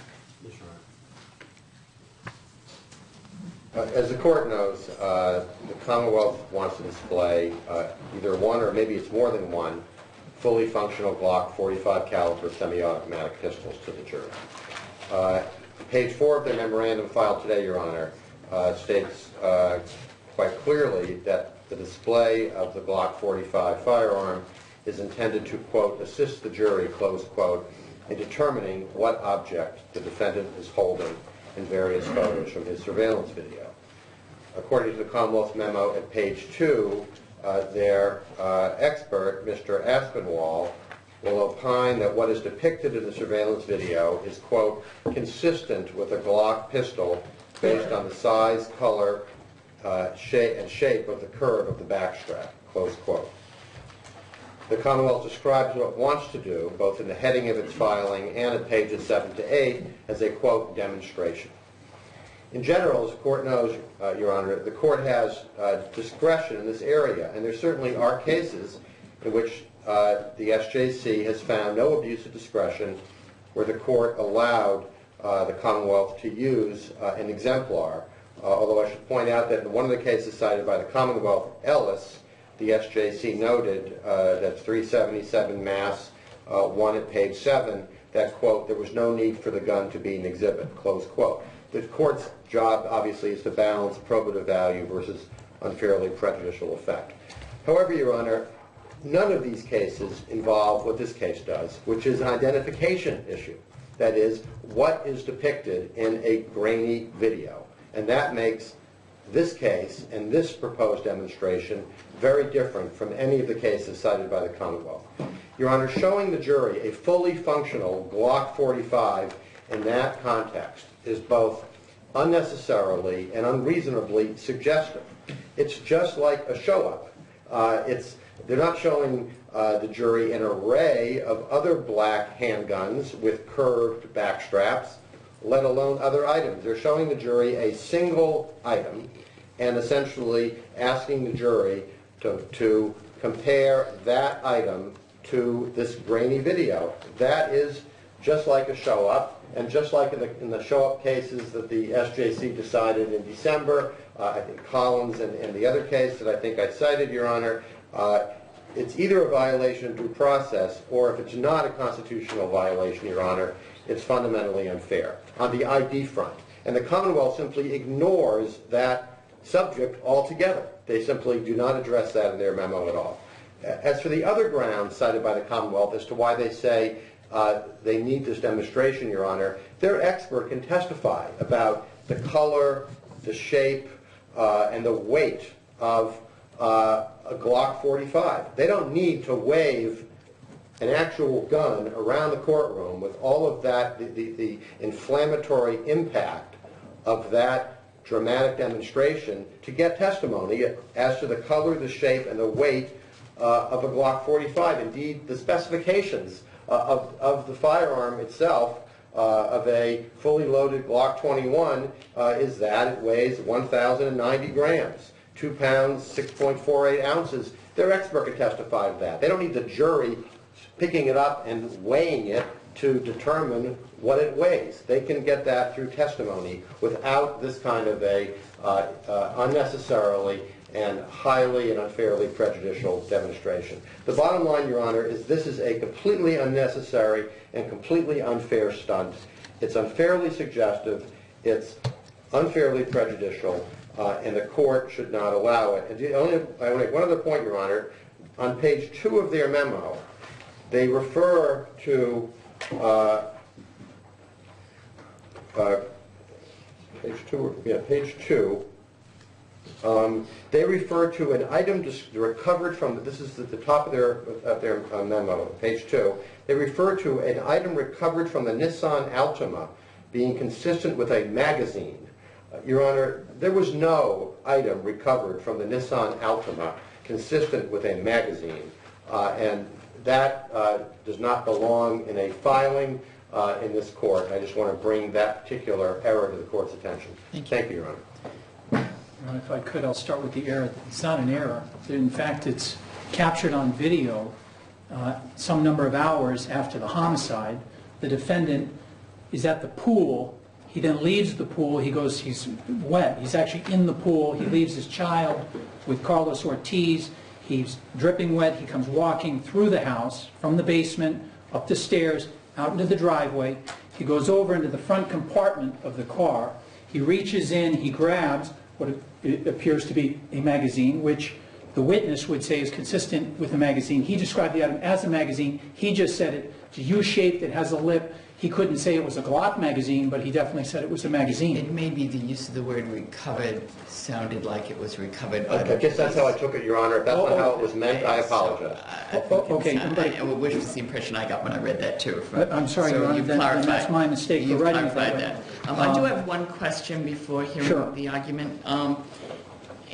As to what the person from Glock would testify, with respect to the, is it a back strap? Yes, Your Honor. Is that something unique to a Glock, or would he testify that that's yes, Your Honor. Unique, something unique? Yes, it is.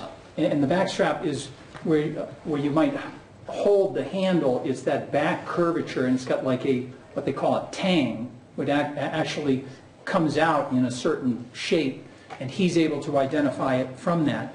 First of all, I would just respond, Your Honor, by saying there's no stunt involved, and this is not unusual. Your Honor will remember, I believe the last case we tried, Commonwealth versus Thomas Jeffries, we had a ballistician come in with a particular firearm, and it wasn't the murder weapon, but it was shown to aid the jury in understanding, and also for them to then understand other witnesses' testimony, which is exactly the case here. But it wasn't marked, or they're often not marked as an exhibit, as in Ellis refers to no need to mark it. Well, the only thing about the marking, I guess we wouldn't have, yes, Your Honor, this could be a chalk, and part of it is the defendant himself cross-examined witnesses about the weight of it, and whether it was a kilogram, and whether that be consistent with with that, obviously the color, the shape, and the size is all relevant. They need to see these things. So this wouldn't be unusual. It's not a stunt. I guess I take exception to the suggestion that that's what this is all about. This is a routine matter, as Your Honor well knows, and so I would respectfully ask that this be permitted, even in a chalk form, that they be allowed to see this and the witness be able to testify to it. Thank you. Thank you.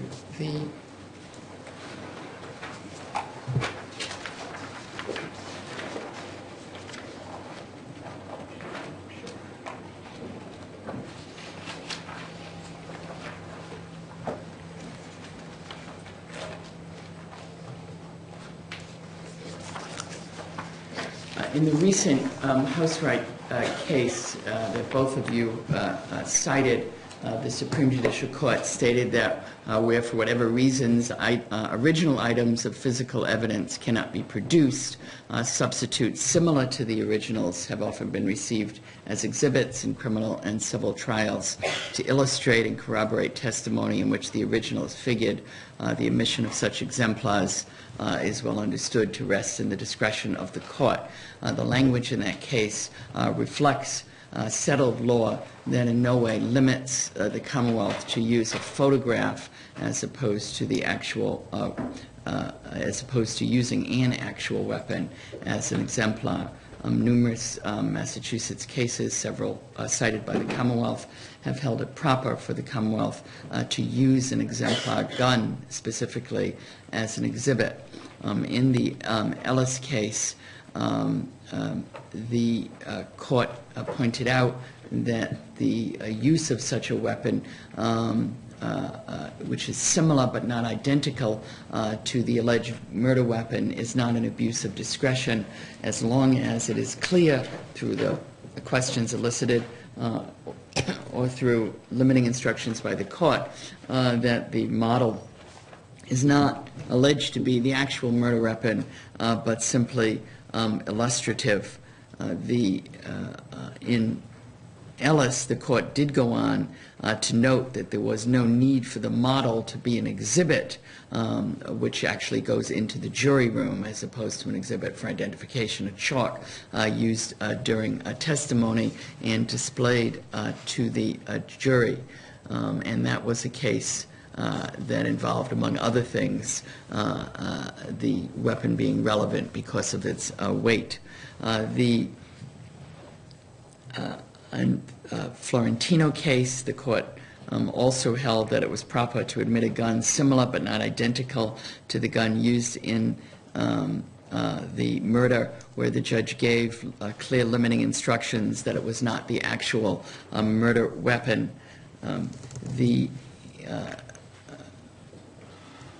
And there are several other cases as well, Luna and Souza.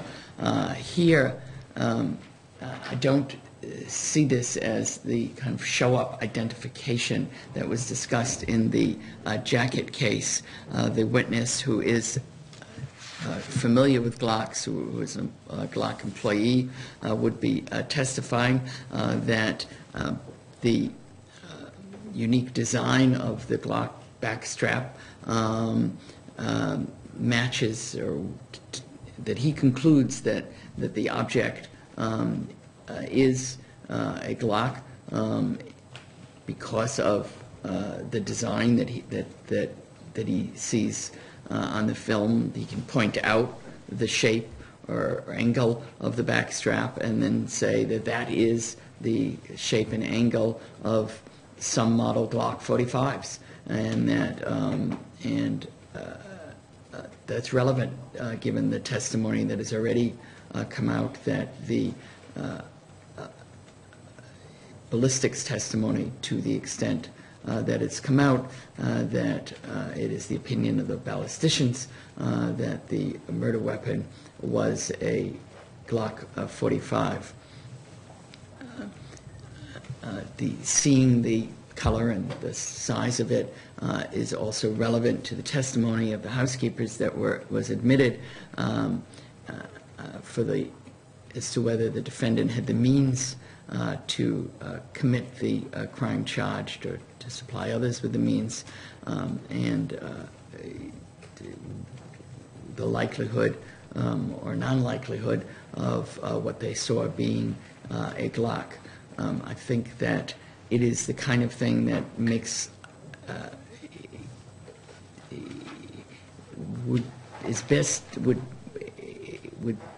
that it is not unduly prejudicial and would make sense for the jury to be able to see an actual weapon as opposed to simply a photograph. The peculiar back strap is certainly relevant, and I think one can get a feel for that better by seeing the actual weapon, inactual weapon, as opposed to simply a photograph. The court finds the use of an exemplar to be relevant, more probative than prejudicial. In the exercise of the court's discretion, the defendant's motion to preclude any use of a exemplar weapon is denied. It may be marked as an exhibit for identification when the witness testifies and shown to the jury, and the witness can display what he says are unique aspects of Glock 45s or other Glocks, and the court will give an instruction to the effect that there is, and I assume there will be questions that will also make it clear that this is not the firearm in question. The court will also give instructions that this is not the firearm in question, that it's admitted or that it's being used as a chalk for a limited purpose, to let the jury consider its physical attributes in assessing other trial evidence, and that there is absolutely no claim that this is the actual gun that may have been used to shoot Mr. Lloyd. Well, Your Honor, if it's being used essentially to illustrate the witness's testimony, I ask that the Commonwealth not be allowed to pass it among the jurors. So I ask the court to limit its use to, they can display it, if the court, consistent with the court's ruling, which I obviously object to. Mr. Asserwall can explain, they can put it on the screen, but it should not be passed among the jurors in the jury box. Your Honor, I would respectfully respond that it was the defendant, I think Mr. Fee, who questioned the witness about the weight of it and actually put a weight on it. Clearly, like anything else, any other exhibit, they would have the ability then to assess it using their own senses. And in this case, holding it and judging for themselves whether the weight she described, 1 kilogram, was consistent with the item they're holding, which 2.2 pounds, 2.3 pounds, that I think the court took judicial notice of that. They put that part into the case. They would have to handle this firearm to understand the weight and whether that would be consistent with the witness's testimony and whether they could find, based on that what they observed was in fact consistent with the item that they would be holding. I think consistent with Ellis stating that there's no need for it to go to the jury room, that I would not allow you to pass it back and forth. I would allow the witness to come down off the witness stand and stand right in front of the jury, because I think it's important that they be able to see the exact angle and shape of the backstrap, and certainly he can testify as a Glock employee as to the weight of that weapon or other Glock 45s. Thank you.